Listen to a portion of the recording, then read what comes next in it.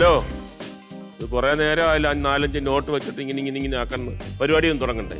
മൊത്തത്തിൽ നഷ്ടമായിപ്പോയി, ബിസിനസ് മൊത്തത്തിൽ നഷ്ടമായിപ്പോയി. നിനക്ക് എവിടുന്നാണ് ഇത്രയും പൈസ? എനിക്ക് നിന്നെ പേടിയാണ്. നീ സത്യം പറ, എവിടുന്നാണ് ഈ 520 രൂപയുള്ളൂ, ഇത്രയും പൈസയൊന്നും ഇല്ല. 520 520. നിനക്ക് പെട്ടെന്ന് ഇത്രയും പൈസ എവിടുന്ന് വന്നു? ക്രിസ്മസ് അപ്പൂപ്പൻ രക്ഷിച്ചു. ക്രിസ്മസ് പാപ്പ എന്നെ രക്ഷിച്ചു. അതെങ്ങനെ? ക്രിസ്മസ് പാപ്പയുടെ വേഷം കെട്ടിട്ട് 2-3 വീട്ടിൽ ചെന്ന് അങ്ങനെ കാശുണ്ടാക്കിയിട്ടല്ലേ ഈ കാശ് കിട്ടുന്നത്, അല്ലാതെ കിട്ടുക? ഈ ക്രിസ്മസ് ഒപ്പം നിനക്ക് പറ്റിയ റോളാണ് കാര്യം. ഈ ഡ്രസ്സൊക്കെ ഇട്ടിരിക്കുന്നോണ്ട് ഈ കടം കൊടുക്കാനുള്ളവർ അറിയത്തുമില്ല, അവരുടെ കയ്യിൽ നിന്ന് തന്നെ വീണ്ടും പൈസ മേടിച്ചോണ്ട് പോകും. അങ്ങനെ പക്ഷെ പഴയ പോലെ കച്ചവടമില്ല. ഞാൻ ചെല്ലണതിന് മുമ്പ് പള്ളിയുടെ ക്രിസ്മസ് അപ്പൂപ്പനും സംഘമൊക്കെ കൂടെ ആദ്യമേ പോയി. അതുകൊണ്ട് ആരും എനിക്ക് അത്ര പൈസയൊന്നും തന്നില്ല. എന്തായാലും ഇത്തവണത്തെ ന്യൂ ഇയർ അടിച്ചു പിടിക്കാനുള്ള സംഭവം ക്രിസ്മസ് അപ്പൂപ്പനായിട്ട് സംഘടിപ്പിച്ച് തന്നു. അല്ല, ഈ ക്രിസ്മസ് അപ്പൂപ്പൻ എന്ന് പറഞ്ഞു കഴിഞ്ഞാണ്ടല്ലോ, നമ്മളൊക്കെ ക്രിസ്മസ് പപ്പ എന്നാണ് പറയുന്നത്. ക്രിസ്മസ് പപ്പ കുറച്ച് ഒരു പുണ്യമുള്ള ഒരാളാണ്. ഒരു സിനിമയെ തന്നെ ഈ ക്രിസ്മസ് പപ്പ രക്ഷിച്ചിട്ടുണ്ട്. അതെങ്ങനെ? അതായത് തെക്കേക്കര സൂപ്പർ ഫാസ്റ്റ് എന്ന് പറഞ്ഞൊരു സിനിമയുണ്ട്, താഹ ഡയറക്ട് ചെയ്തത്. അതെ. അപ്പം അതിന്റെ കഥ എന്ന് പറഞ്ഞാൽ, കഥാനായിക വലിയ സമ്പന്നയാണ്. ബസ് ഉടമ 4-5 ആങ്ങളമാർക്ക് ഏക പെങ്ങളാണ്, വലിയ കാശുകാരിയാണ്. നായകൻ കിളി, ഒരു ബസ്സിലെ കിളി. നായകൻ ഞാൻ, നായിക വേറെ. അപ്പോൾ കഥ ഇങ്ങനെ വന്ന് കഥയുടെ ഡിസ്കഷൻ നടന്നുകൊണ്ടിരിക്കുകയാണ്. കഥ വന്ന് ഇനി നായികയെ ഈ വീട്ടിൽ നിന്ന് നായകൻ രക്ഷിച്ചുകൊണ്ട് പോകണം. നായകൻ അതിമാനുഷ്യനല്ല, എല്ലാവരും ഇടിച്ചു കളഞ്ഞിട്ട് പോകാൻ പറ്റത്തില്ല. ഗുണ്ടകളുണ്ട്, ആങ്ങളമാരുണ്ട്. അവൻ വരട്ടെ, ഒന്ന് കാണണമല്ലോ. അവിടെ വരെ കഥ ഓക്കെ. 1 ഇഞ്ച് മുന്നോട്ട് നീങ്ങുന്നില്ല. ഈ നായകൻ എങ്ങനെ ഈ പെൺകുട്ടിയെ ഇവിടുന്ന് രക്ഷിക്കും? രാജൻ കിരിയത്താണ് തിരക്കഥാകൃത്ത്. ഒരു ദിവസം രാജൻ കിരിയത്ത് വന്നോട്ട് പറഞ്ഞു, ഒരു സാധനം കിട്ടിയിട്ടുണ്ടെന്ന് പറഞ്ഞു. അപ്പം എല്ലാവരും എന്താണ്? അപ്പം ഇവൻ വരും, കിളി വരും എന്നുള്ള പ്രതീക്ഷയിൽ എല്ലാവരും ഇങ്ങനെ വെയിറ്റ് ചെയ്യാണ്. അവൻ വരട്ടെ എന്ന് പറയുമ്പോഴത്തേക്ക് ഞാനിങ്ങനെ ക്രിസ്മസ് പപ്പയുടെ വേഷം ഇട്ടുണ്ടെന്ന്. എൻ്റെ ഫ്രണ്ടുണ്ട് അരിശ്രീയശോകൻ, മറ്റൊരു കിളിയാണ്. അവൻ വേറൊരു ക്രിസ്മസ് പപ്പ. അങ്ങനെ 2 പേരും 2 സ്ഥലത്തുനിന്ന് വരുന്നു സംഘമായിട്ട്. ഇവരുടെ വീട്ടിൻ്റെ മുമ്പിൽ വന്നിട്ട് വഴക്ക്. ഞങ്ങളാണ് ആദ്യം വരുന്നത്. നമ്മളെ മനസ്സിലാവുന്നില്ല ഇവർക്ക്. അങ്ങനെ ഈ ആങ്ങളമാര് ഭയങ്കര ചിരി.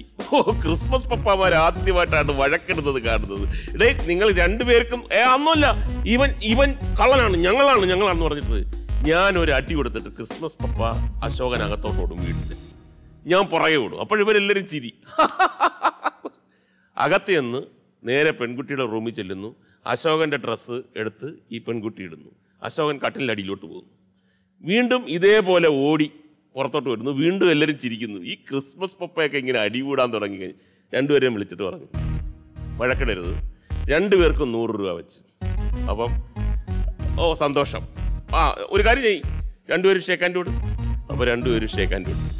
അപ്പം മൂത്ത ആങ്ങള, 2 പേരും നന്നായി വരണം കേട്ടോ, അങ്ങനെ വഴക്കൊന്നും ഇടരുത്. അപ്പോൾ പെൺകുട്ടിയായിട്ടുള്ള ക്രിസ്മസ് പപ്പ ഇയാളുടെ കാലിലിങ്ങനെ നമസ്കരിക്കും. അതൊന്നും സാരമില്ല, നന്നായിരിക്കട്ടെ എന്ന് പറഞ്ഞ് 2 പേരും ഗംഭീരമായ ക്ലൈമാക്സ് ആയി. അല്ല, ഈ പ്രേമിക്കുന്ന പെണ്ണിന്റെ വീട്ടിൽ ക്രിസ്മസുമായിട്ട് പോയിട്ട് വേറെ തട്ട് എൻ്റെ കൂട്ടുകാരൻ ഇട്ടിട്ടുണ്ട്, ജോൺസൺ എന്ന് പറഞ്ഞൊരുത്തുണ്ട്. അപ്പം ഞങ്ങളുടെ ക്രിസ്മസിന്റെ പാട്ട് എന്ന് പറഞ്ഞാൽ ഏറ്റവും അവസാനം ഏതെങ്കിലും ഒരു സിനിമാ പാട്ടിൻ്റെ ഇനത്തിൽ നമ്മളൊരു ക്രിസ്മസ് പാട്ട് പാടും. അതിൻ്റെ ഏറ്റവും അവസാനം we wish you A happy Christmas and happy new year, ഇതാണ് പാട്ട്. പക്ഷേ ഈ ജോൺസൺ ഇച്ചിരി വിദ്യാഭ്യാസത്തിൻ്റെ അഭാവമുണ്ട്. അപ്പം കുറേ നേരമായിട്ട് മലയാളവും അല്ല ഇംഗ്ലീഷും അല്ലാത്തൊരു ഭാഷ ഇതിനിടെ കിടന്ന് ഇങ്ങനെ കളിക്കുന്നുണ്ട്. ഞങ്ങൾ ഈ വി വിഷ് യു എ പറയുമ്പം ഏതോ ഒരു അജ്ഞാത ഭാഷ ഇതിനിടെ കിടന്ന് കളിക്കുന്നുണ്ട്. അപ്പം ഞങ്ങൾ 18 പേരുണ്ട് ഈ കരോൾ സംഘത്തിൽ. ജോൺസൺ എന്ന ഒരൊറ്റ ഒരാളൊഴിച്ച് ബാക്കി 17 പേരോട് ഞാൻ പറഞ്ഞു, പാട്ട് പാടി അവസാനം വിസിലടിച്ച് നിർത്തുമ്പോൾ നമ്മളാരും മിണ്ടുന്നില്ല. ജോൺസൺ എന്താ പറയുന്നതെന്ന് അറിയാൻ വേണ്ടിയിട്ടാന്ന് പറഞ്ഞ് ജോൺസന്റെ ഷീബ എന്ന് പറഞ്ഞൊരു പെണ്ണുമായിട്ട് പ്രേമാണ്. ആ പെണ്ണിൻ്റെ വീട്ടിൽ ചെന്ന് ജോൺസൺ അന്ന് ഇച്ചിരി കൂടുതൽ പാട്ടും ഡ്രംസൊക്കെ എടുത്ത് കഴുത്തിട്ട് അവനാണ് നയിക്കുന്നത് തോന്നി പാട്ട് പാടി വിസിലടിച്ച് അങ്ങ് നിർത്തി. ഞങ്ങൾ ആരും വേണ്ടിയില്ല. ഇവൻ ഒറ്റയ്ക്ക് ആ വീട്ടിൻ്റെ ആ പെണ്ണിൽ അച്ഛൻ്റെ മുഖത്ത് നോക്കി വീപ്പ് സൂപ്പ് സോപ്പി പൂസ് 4 തെറി. അങ്ങനെ ആ പ്രേമം പൊളിഞ്ഞിട്ട് നമ്മളെ കൊണ്ട് അതല്ലേ പറ്റുള്ളൂ. അല്ല, ഇതിനകത്ത് ഏറ്റവും വലിയ തമാശ എന്ന് പറഞ്ഞു കഴിഞ്ഞാൽ, ഇപ്പോ ഓണ സമയത്ത് പുലി വേഷം കെട്ടുന്ന ആളും പിന്നെ ഈ കരടിയായിട്ട് വരുന്ന ആളും ക്രിസ്മസ് ആകുമ്പോഴത്തേക്ക് ക്രിസ്മസ് പപ്പയായിട്ട് വരുന്ന ആൾ ഒക്കെ ഒരാൾ തന്നെ ആയിരിക്കും. കാര്യം അവർ ആ ഒരു ഫെസ്റ്റിവൽ സീസണിൽ കുറച്ച് കാശ് ഉണ്ടാക്കാനും കുറച്ച് തമാശയും സന്തോഷവും ഒക്കെ വരുത്താൻ വേണ്ടിയാണ്. അപ്പോൾ ഇങ്ങനെ ഒരു പുലി നമ്മുടെ നാട്ടിലുണ്ടായിരുന്നു. അപ്പം പുലി എന്ന് പറഞ്ഞാൽ എത്രയോ കൊല്ലമായിട്ട് അയാൾ പുലി വേഷം കെട്ടും. പുലിക്ക് നല്ല കാശുമാണ്. അപ്പം പുലിയുടെ പ്രശ്നം എന്ന് പറഞ്ഞു കഴിഞ്ഞാൽ നമ്മളവിടെ ഒരു ജംഗ്ഷനുണ്ട്, കൊച്ചുവിലാമ്പൂട് എന്ന് പറഞ്ഞൊരു സ്ഥലത്ത്. അവിടെ കുറേ ചായക്കടകളുണ്ട്. അതിലൊരു ചായക്കടക്കാരനുമായിട്ട് പുലി നേരത്തെ വ്യക്തി വൈരാഗ്യമുണ്ട്. അപ്പോൾ അദ്ദേഹത്തിൻ്റെ കടയുടെ മുമ്പിൽ മാത്രം കളിക്കില്ല. തൊട്ടിപ്പുറത്ത് വരെ വന്നിട്ട് ചഞ്ച എന്ന് പറഞ്ഞിട്ട് അവിടെ വന്നിട്ട് വാടേ വന്നിട്ട് ചെണ്ടക്കാരനായിട്ട് അപ്പുറത്ത് പോകും. ഇയാൾക്ക് ഭയങ്കര ഷെയിം. എന്നാലും നമ്മുടെ കടയുടെ മുമ്പിൽ വെച്ചിട്ട് പലതരത്തിൽ കോംപ്രമൈസ് ആക്കി നോക്കാം, രക്ഷയില്ല. അവസാനം കൗൺസിലറുടെ അടുത്തൊക്കെ പറഞ്ഞു, ഇപ്രാവശ്യമെങ്കിലും എൻ്റെ കടയുടെ മുമ്പിൽ എൻ്റെ ഒരു പ്രസ്റ്റീജ് ഇഷ്യൂ ആണ്. അപ്പോൾ കൗൺസിലർ പറഞ്ഞു, സാരമില്ല, ഞാനൊന്ന് പറഞ്ഞു നോക്കാം. പക്ഷേ ഇയാൾക്ക് വിശ്വാസമില്ല. ഇയാളുടെ സ്റ്റെപ്പിനെ എടുത്ത് പറഞ്ഞ്, നമ്മുടെ കടയുടെ മുമ്പിൽ ഇവൻ കളിക്കത്തില്ല. അങ്ങോട്ട് പോകുമ്പം മറ്റേ കടയുടെ ആളെന്നുള്ള രീതിയിൽ നീ ഒരു ചായ കൊണ്ട് കൊടുക്കണം. അതിനകത്ത് വയറിളകാനുള്ള മരുന്ന് ഞാൻ ഇട്ടിട്ടുണ്ട്, നിമിഷ നേരം കൊണ്ട്. ഓ ശരി, പുലി വന്നു, ഇവിടെ കളിക്കില്ല. അവിടെ പോയപ്പോൾ കൗൺസിലർ എല്ലാവരും ഇവിടെ വന്ന്, അങ്ങനെയല്ല, ഒരാളുടെ ഓണമല്ലേ, നമ്മളെല്ലാം സന്തോഷമായിട്ടിരിക്കാനുള്ളതല്ലേ, ഓണത്തിന് എല്ലാവരും സ്ഥലത്ത് കളിക്കുമ്പോൾ ഒരാൾക്ക് മാത്രം എന്നൊക്കെ പറഞ്ഞിട്ട് ആ കൊല്ലം എന്തോ പുലി അങ്ങ് സമ്മതിച്ചു. അപ്പോൾ പുലി ഇയാളുടെ മുമ്പിൽ കളിച്ച് എല്ലാവർക്കും സന്തോഷമായി. മറ്റേ കാര്യം ഇയാൾ മറന്നുപോയി. ഈ ചായക്കകത്ത് പുലി അങ്ങോട്ട് പോയപ്പോൾ അവനിതൊന്നും അറിയാതെ കൊണ്ട് സാധനം കൊടുത്തു. നിമിഷ നേരം കൊണ്ട് പുലി ആദ്യം വയറിലൊന്ന് പിടിച്ചിട്ട്, ഒരുപാട് കുറ്റിക്കാടുണ്ട്, ഒറ്റ ചാട്ടമാണ്, പിന്നെ പുലിയെ കണ്ടിട്ടില്ല. അപ്പോൾ കൗൺസിലർ പറഞ്ഞ്, കാട്ടിൽ നിന്നല്ലേ പുലി വരുന്നത്, കാട്ടിലോട്ട് പോയി തിരിച്ച്.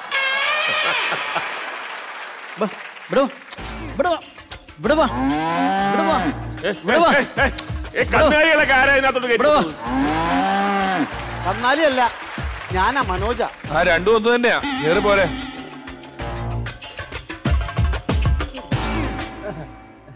അല്ല, ഈ മനോജിന്റെ മീശ ഈ മനാഫെന്തിനാ വലിച്ചോണ്ട് വരുന്നത്? മനോജിന്റെ കൂടെ എന്റെ എൻട്രി. ഞാൻ സ്ക്രിപ്റ്റ് വായിച്ചായിരുന്നു, മനോജിന്റെ കൂടെ ആയിരുന്നു മനാഫിന്റെ എൻട്രി. അതിന് മീശയ്ക്ക് കോമഡി ഏക്കലാമർ മനോജ് അവിടെ മാറിയിരിക്കണം. ഞാൻ പിടിച്ചു വലിച്ചു ഇങ്ങോട്ട് കൊണ്ടുവന്നു. നിങ്ങളായി നിങ്ങളെ പാടായി, എനിക്ക് ചെക്ക് ചെയ്തിട്ട് മതി, ഞാൻ പോണു. ആയിക്കോട്ടെ. എന്തോ പറ്റി മീശ കോമഡി ഏക്കോന്നൊരു സംശയം തോന്നാൻ? ചെറുതായിട്ടൊരു സംശയം. മനോജെ, മുഖത്ത് എന്തായി കാണുന്നത്? കണ്ണ്, മൂക്ക്, ചുണ്ട്. അതല്ല ചോദിക്കുന്നത്, ചുണ്ടിന്റെ മേളിൽ എന്താണ്? മൂക്ക്. മൂക്കിന്റെ താഴെ ഓട്ടാ, ശ്വാസം വലിക്കുന്ന അതിക്കൂടെ അല്ലേ? മൂക്കിന്റെ തുമ്പത്ത് എന്താണെന്ന്? ദേഷ്യം. മനോജ്, മൂക്കിന്റെ ചുണ്ടിന്റെ ഇടയിൽ എന്താണ്? ഗ്യാപ്പ്. ഗ്യാപ്പിൽ എന്താണ്? മീശ. എന്നാ പിന്നെ മീശ എന്ന് ആദ്യം ഒന്ന് പറഞ്ഞൂടെ? മീശ എന്ന് ആദ്യം പറഞ്ഞു കഴിഞ്ഞാൽ ഗ്യാപ്പ്, ചുണ്ട്, മീശ, ഓട്ട എന്നൊക്കെ പറയുമ്പോൾ ആ കോമഡി പറയാൻ പറ്റില്ലല്ലോ, അതുകൊണ്ടല്ലേ അങ്ങനെ പറഞ്ഞത്. മനോജ്, ഇത് ഒറിജിനലാണോ? നമ്മളൊക്കെ പാവങ്ങളല്ലേട്ടാ, നമുക്ക് ഡ്യൂപ്പ് ഒന്നുമില്ല, നമ്മൾ ഒറിജിനൽ തന്നെ. അതല്ല, ഒട്ടിക്കലാണോ? ഒട്ടിക്കലാണല്ലോ, ഒട്ടിയാ പിന്നെ പോവില്ല, അത്രേ ഉള്ളൂ. ചേട്ടാ, ഞാൻ ഈ മീശ വളർത്തുന്നത് വേറൊന്നുമല്ല, എങ്ങനെയെങ്കിലും ഗിന്നസ് ബുക്കിൽ കയറി പറ്റാൻ വേണ്ടിയിട്ടാണ്. ഈ മീശമ്മ തൂങ്ങിയാണോ കയറാൻ പോണത്? അല്ല, വെറൈറ്റി ആയിട്ട് എന്തെങ്കിലും വളർത്തണോ, എന്നാലാണല്ലോ കയറാൻ പറ്റുള്ളൂ. അതിന് വേണ്ടിയിട്ടാണ് മീശ വളർത്തുന്നത്. അതിന് മീശ തന്നെ വളർത്തണമെന്നുണ്ടോ? പിന്നെ കയ്യോ കാലോ വളർത്തിയ കയറാൻ പറ്റുമോ ചേട്ടാ? അതുകൊണ്ടല്ലേ ഞാൻ വെറൈറ്റി ആയിട്ട് എന്തെങ്കിലും ചെയ്യണം, അതുകൊണ്ടാണ് ഇങ്ങനെ ഗിന്നസ് ബുക്കിൽ. വേറെ ക്രിയേറ്റീവ് ആയിട്ട് എന്തെങ്കിലുമൊക്കെ ചെയ്തൂടെ? വെള്ളത്തിന്റെ അടിയിൽ മുങ്ങിക്കിടന്നു 3 മണിക്കൂർ ശ്വാസം പിടിച്ച് ഞാൻ വെള്ളത്തിന്റെ അടിയിലിരുന്നു, കിട്ടിയില്ല. എന്തു പറ്റി? ആ ശങ്കരൻ എന്ന് പറഞ്ഞ ഒരാൾ 12 മണിക്കൂർ വെള്ളത്തിന്റെ അടിയിൽ ശ്വാസം പിടിച്ചിരുന്നു. അയാൾക്ക് അതിന്റെ നല്ല പ്രാക്ടീസ് ഉണ്ടായിരിക്കും. അല്ല, 12 മണിക്കൂർ എങ്ങനെ ഇരിക്കാൻ പറ്റും? അതിനുള്ള പ്രാക്ടീസ് ആർക്കും കിട്ടത്തില്ല. എന്ത് പ്രാക്ടീസ്? പുള്ളി ട്രാൻസ്പോർട്ട് സ്റ്റാൻഡിലെ മൂത്രപ്പേരയിൽ പൈസ മേടിക്കാനിരിക്കണല്ലേ. 3 മണിക്കൂറൊന്നല്ല, 10-36 കൊല്ലം വരെ ശ്വാസം പിടിച്ചിരിക്കാം. പിന്നെ ഞാൻ ഗിന്നസ് ബുക്കിൽ കയറാൻ വേണ്ടി ചേട്ടാ മണ്ണിൽ കുഴി ഒഴിച്ചിട്ട് ഒരു 3 ദിവസം കിടന്ന് മണ്ണിട്ട് മൂടിയതിന് ശേഷം 3-ാമത്തെ ദിവസം ഞാൻ മണ്ണും തുറന്ന് പുറത്തു വന്നപ്പോൾ അവിടെയൊന്നും ആരുമില്ല. നടന്ന് വീട്ടിൽ ചെന്നപ്പോഴല്ലേ രസം. എന്റെ ഫോട്ടോയിൽ ഒരു മാല ഇട്ടൊരു പൂജാരി ഇങ്ങനെ ഇരുന്ന് പൂജിക്കണ്. തൊട്ടപ്പുറത്തെ പറമ്പിൽ 2-3 പേര് ഇങ്ങനെ കാക്കേനെ വിളിക്കണ്. കുറെ പേര് പന്തലൊക്കെ ഇട്ടിട്ട് അവിടെ ഇരുന്ന് ചോറൊക്കെ ഉണ്ടെന്ന്. അപ്പൊ ഒരു കൊച്ചു വന്നിട്ട് പറയാ, മാമ ഇന്ന് മനോജ് മാമന്റെ അടിയന്തരാണ്, അതിന്റെ സദ്യ നടക്കണേന്ന്. ഞാൻ ചത്തുപോയെന്ന് പറഞ്ഞ അവിടെ അടിയന്തരം നടത്തുകയാണ്. പിന്നെ അതിൽ കുറച്ച് സദ്യ കൊണ്ടാണ് അന്നത്തെ വിശപ്പൊക്കെ മാറ്റിയത്. പിന്നെ ഞാനൊരു വെറൈറ്റി ചെയ്തു ചേട്ടാ. ഗിന്നസ് ബുക്കിൽ കയറാൻ വേണ്ടി 25 നില കെട്ടിടത്തിന്റെ ഭിത്തിയിലൂടെ ഞാനിങ്ങനെ അള്ളിപ്പിടിച്ച് കയറി. ഏതാണ്ട് ഒരു 15 നില എത്തിയപ്പോഴേക്കും കുറെ പേര് താഴെ നിന്ന് ഇഷ്ടികയ്ക്ക് എറിഞ്ഞ് എന്നെ താഴെ ഇട്ട്. അതെന്തിന്? അവര് പറയാ, ലിഫ്റ്റ് ഉള്ളപ്പോ എന്തിനാടാ നാറി ഭിത്തിയിൽ അള്ളിപ്പിടിച്ച് കയറണേന്ന്. അങ്ങനെ അതും കിട്ടിയില്ല. പിന്നെ ഞാൻ ഈ സാഹസങ്ങളൊക്കെ നിർത്തി മീശ വളർത്താൻ തുടങ്ങി. ഇതാവുമ്പോ അപകടങ്ങളില്ലല്ലോ. ഒരു മിനിറ്റ്,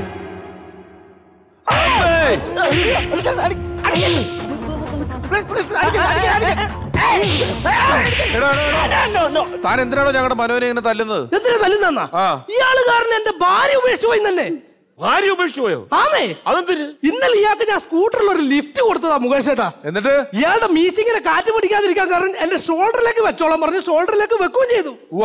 വീട്ടിൽ ചെന്നപ്പോ എന്റെ കോളറിന്റെ ഇടയിൽ നിന്ന് ഭാര്യക്ക് 2 നീളമുള്ള മുടി കിട്ടി. അയ്യോടാ. അവൾ എന്റെ അടുത്ത് ചോദിക്കാ, ഏത് പെണ്ണാ കൂടെ ഉണ്ടായിരുന്നേന്നു. ഞാൻ പറഞ്ഞു പെണ്ണല്ല അത് മീശയാന്ന്. ഇത്രയും വലിയ മീശയോ? ഏത് പെണ്ണെങ്കിലും പറഞ്ഞാൽ വിശ്വസിക്കോ ഇത്രയും വലിയ മീശയുണ്ടെന്ന്? അതുകൊണ്ട് എന്റെ ഭാര്യയുടെ തെറ്റിദ്ധാരണ മാറ്റിയേ പറ്റൂ. നിങ്ങൾ ഇന്ന് വീട്ടിൽ കൊണ്ടുപോയിട്ടേ കാര്യമുള്ളൂ. നടക്കൂ, നിങ്ങളൊരു മീശ നടന്നോ.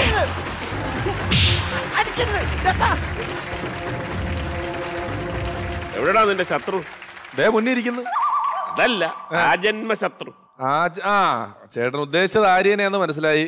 ചേട്ടാ, ഈ ശത്രുതയൊക്കെ ഞങ്ങൾ എപ്പിസോഡ് വിജയിപ്പിക്കാൻ വേണ്ടി കാണിക്കുന്ന ചെറിയ ചെറിയ നമ്പറുകളല്ലേ? ശരിക്കും ഞങ്ങൾ തമ്മിൽ നല്ല സ്നേഹമാണ്. എന്റെ ഉള്ളിനുള്ളിൽ അവളോട് എന്തൊരു സ്നേഹമാണെന്നറിയാവോ? ഞാനിത് പുറത്തേക്കെടുത്ത് കാണിക്കുന്നേ ഉള്ളൂ. സത്യമായിട്ട് അവൾ ഇത്രയും നാൾ താമസിച്ചിരുന്നത് എന്റെ തണലില്ല. നീ എന്താ ആഞ്ഞിലി മരമല്ലാന്നോ തണലി താമസിക്കാൻ? ആഞ്ഞിലി മരമൊന്നും അല്ല, പക്ഷെ ഇനി മുതൽ ഒരു പുതുമയുണ്ട്. അതെന്താ? ഇനി മുതൽ ഞാൻ അവളുടെ തണലിലാണ് താമസിക്കാൻ പോകുന്നത്. അതൊരു പഴമയല്ലേ? അല്ല, അവക്കൊരു ജോലി കിട്ടിയിട്ടുണ്ട്. എവിടെ? ഫ്ലൈറ്റ് കിച്ചണിൽ സൂപ്പർവൈസർ ആയിട്ട്. ഈ പറക്കുന്ന ഫ്ലൈറ്റുകളുണ്ടല്ലോ, അതിലേക്ക് ആവശ്യമുള്ള ഫുഡ് മുഴുവൻ ഉണ്ടാക്കുന്നതും ഫ്ലൈറ്റിലേക്ക് എത്തിക്കുന്നതിന്റെ ഒക്കെ കംപ്ലീറ്റ് മേൽനോട്ടം ഇപ്പൊ ആര്യ ചെയ്യുന്നത്. ഭയങ്കര ഉത്തരവാദിത്തമുള്ള ജോലിയാ. അല്ല, നിന്റെ കാര്യത്തിൽ അവൾക്ക് ഉത്തരവാദിത്തം ഇല്ലെങ്കിലും ഈ ജോലിയിലെങ്കിലും കാണിച്ചാൽ മതിയായിരുന്നു. ചേട്ടാ, അവിടുത്തെ സത്യൻ സാറിന്റെ കാല് പിടിച്ച് ഞാൻ കരഞ്ഞിട്ടാ ഈ ജോലി കിട്ടിയത്, അറിയാവോ? കാല് പിടിക്കുന്നത് നിനക്കൊരു പുത്തരി അല്ലല്ലോ. അല്ല, പക്ഷെ സത്യൻ സാറിന് ഒരു പുത്രിയായിരുന്നു. അയ്യോ, പോയി ചേട്ടാ, പോയി. എടി, നീ ഇവിടുന്ന് പോയിരിക്കാന്ന് എല്ലാവർക്കും അറിയാലോ. അതല്ല, എന്റെ ജോലി പോയി. അല്ല, ഇത് ഇങ്ങനെ വരുത്തുള്ളെന്ന് എനിക്ക് അറിയാമായിരുന്നു. ചേട്ടാ, ഒന്ന് സമാധാനിപ്പിക്കുക ചേട്ടാ. ഇപ്പോഴാണ് എനിക്കൊരു സമാധാനമായത്. നിന്റെ ജോലി എങ്ങനെ പോയേ? അത് രമേശ് ചേട്ടാ, എന്റെ കന്നി ട്രിപ്പായിരുന്നേ ഇന്നലെ. അപ്പൊ ഞാൻ വിചാരിച്ചു എല്ലാവർക്കും എന്റെ കൈപ്പുണ്യം ഒന്ന് അറിയിക്കണമല്ലോ.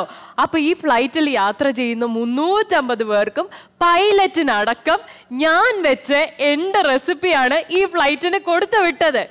ഈ ഫ്ലൈറ്റ് ടേക്ക് ഓഫ് ചെയ്യുകയും ഇവര് ബെൽറ്റൊക്കെ ഊരി എല്ലാവർക്കും ഫുഡൊക്കെ കൊടുത്ത് ഒരു 10 മിനിറ്റ് ആയപ്പോഴേക്കും ഫ്ലൈറ്റിനകത്ത് മൊത്തം ഭയങ്കര ബഹളം. പൈലറ്റിന്റെ അനൗൺസ്മെന്റ് അപ്പൊ തന്നെ എമർജൻസി ആയിട്ട് എവിടെയെങ്കിലും ലാൻഡ് ചെയ്തേ പറ്റുള്ളൂ. അതെങ്ങനെ ആൾക്കാർ സമ്മതിക്കുമോ? ആൾക്കാർ പലയിടത്തോട്ടും പോകേണ്ടവരല്ലേ, അങ്ങനെ ഇറക്കാൻ പറ്റുമോ? ആൾക്കാർക്ക് അതിനേക്കാളും വലിയ അത്യാവശ്യം ഇത് എവിടെയെങ്കിലും ഒന്ന് ഇറക്കിയേ പറ്റുള്ളൂ എന്ന്. അങ്ങനെ കൺട്രോൾ റൂമിലേക്ക് വിളിച്ചു പറഞ്ഞപ്പോ അവര് പറയാ റൺവേയിൽ സ്പേസ് ഇല്ല, ഇവിടെ എങ്ങും ഇറക്കാൻ പറ്റില്ല, നേരെ കോഴിക്കോട്ടേക്ക് വിട്ടോളാൻ. അങ്ങനെ കോഴിക്കോട്ട് ചെന്നപ്പോ അവിടുത്തെ കൺട്രോൾ റൂം എന്നും പറയാ ഇവിടെ ഇറക്കാൻ പറ്റില്ല, ഇനി കോയമ്പത്തൂർക്ക് വിടാൻ. അങ്ങനെ കോയമ്പത്തൂർ വരെ എത്താനുള്ള സാവകാശമൊന്നും ഇല്ലാന്ന് പറഞ്ഞ് പൈലറ്റ് തൊട്ടടുത്തുള്ള പറമ്പിലേക്ക് ഇടിച്ചങ്ങ് നിർത്തുക. ഫ്ലൈറ്റിനകത്ത് ടോയ്ലറ്റ് ഇല്ലേ? ടെലിഫോൺ ബൂത്ത് പോലെ ചെറിയൊരു ടോയ്ലറ്റ് 350 പേരും. ലോജിക്ക് ചിന്തിക്കുക.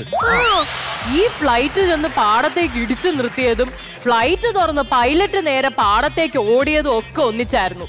വിമാനത്തിനെങ്ങാണ്ടോ തീ പിടിച്ചെന്ന് പറഞ്ഞ് എയർഫോഴ്സുകാർ വിട്ട ഫയർ എഞ്ചിൻ എല്ലാം കൂടി വന്ന് വെള്ളം അടിക്കുക.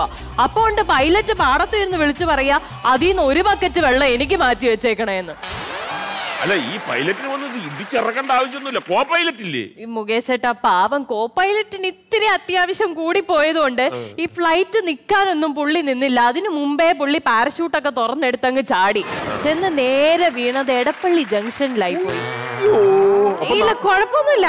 പാരഷൂട്ടിന്റെ കൊട ഇങ്ങനെ വന്ന് വീണത് പുള്ളിക്ക് മറയായി. നാണക്കേടൊന്നും ഉണ്ടായില്ല.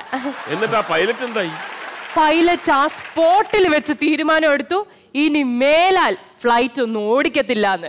ഇപ്പൊ പുള്ളി പുതിയ ഒരു ഓട്ടോ എടുത്തു. പുള്ളി ആ അത്താണി ജംഗ്ഷനിലൊക്കെ ഓട്ടോ ഓടിച്ചോണ്ട് നടക്കുക. ആ ഓട്ടോയിലാണ് ഞാൻ ഇങ്ങോട്ട് വന്നത്. രമേശ് ചേട്ടാ, ഓട്ടോ കാശ് ഒന്നും മറക്കാതെ കൊടുത്തേക്കണേ.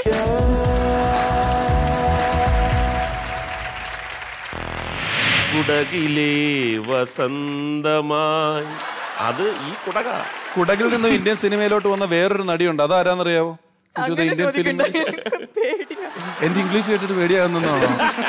നീ നന്നായി വരും. അഭിനയിച്ചോ? ഞാൻ പോലും അഭിനയിച്ചില്ലേ? നീ അഭിനയിച്ചോ? അല്ല അതല്ല. ഒരു ദോഷവും ഇല്ലാത്ത മനുഷ്യനാണോ? ഐശ്വര്യ ഭയങ്കര ക്ലോസ് അല്ലേ? ഐശ്വര്യ വിവാഹത്തിന് മുമ്പ് അങ്ങനെയൊക്കെ ചെറിയ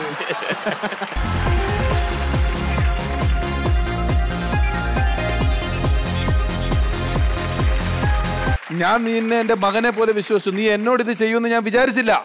ನಾನ್ ನಿನ್ನೋಡ ಮೋವಂಡನೆ ನೋಟಿ ನೀನ್ ನಾಡು ಕೂಡ ಎನ್ನ ಮಾಡುವೆ ನಾನು ಎಕ್ಕೋಕು ಕಾನ ಮಾಡಿಟ್ಲೆ. ഇത് സാധനം വേറെ.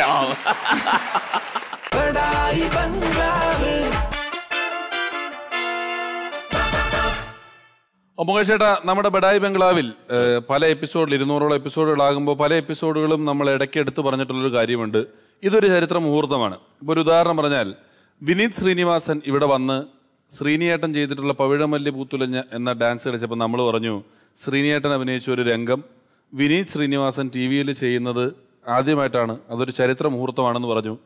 ഉഷാ ഉതുപ്പ് ഗായിക ഇവിടെ വന്നപ്പോൾ അവർ വന്നത് അവരുടെ മകളും മകളുടെ മകളും, അങ്ങനെ 3 തലമുറകൾ ഒന്നിച്ചാണ് ഇവിടെ അതിഥികളായിട്ട് എത്തിയത്.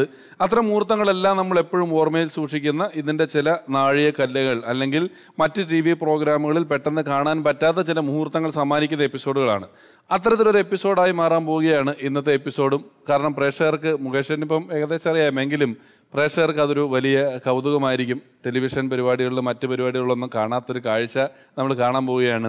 ഇന്നിവിടെ പങ്കുവയ്ക്കാൻ പോകുന്ന സിനിമയുടെ വിശേഷം കല്യാണം എന്ന് പേരിട്ടുള്ള സിനിമയുടെ വിശേഷങ്ങളാണ് പങ്കുവയ്ക്കപ്പെടുന്നത്. അതിലെ നായകനും നായികയുമാണ് ഇന്ന് അതിഥിയായി ഇവിടെ എത്തുന്നത്. നായിക വർഷ എന്ന പുതുമുഖ താരമാണ്. തമിഴിൽ 1-2 സിനിമകൾ ചെയ്തിട്ടുള്ള ഒരു കുട്ടിയാണ്. വർഷയോടൊപ്പം വരുന്ന അതിലെ നായകൻ ശ്രാവൺ നമ്മുടെ മുകേഷ് ഏട്ടൻ്റെ മകനാണ്. ശരിക്കും ഇവിടെ ഇരുന്നിട്ട് ഡാ വാ എന്ന് വിളിക്കാവുന്ന അവസ്ഥയുള്ളൂ ഇന്നത്തെ ഗസ്റ്റിനെ സംബന്ധിച്ചിടത്തോളം. എങ്കിലും സ്നേഹപുരസ്സരം മലയാള സിനിമയിലേക്ക് കാലെടുത്ത് വെച്ചിരിക്കുന്ന ആ 2 പേരെയും ബിഡായി ബംഗ്ലാവ് സ്വാഗതം ചെയ്യുന്നു. ശ്രാവൺ ആൻഡ് വർഷ, സ്വാഗതം.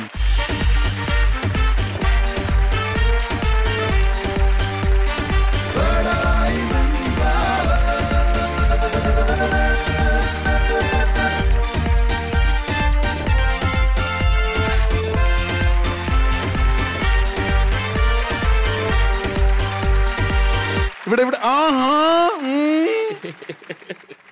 കുട്ടി ബിഡായി ബംഗ്ലാവ് കാണുന്നില്ല എന്ന് തോന്നുന്നു. So you are not A Malayali?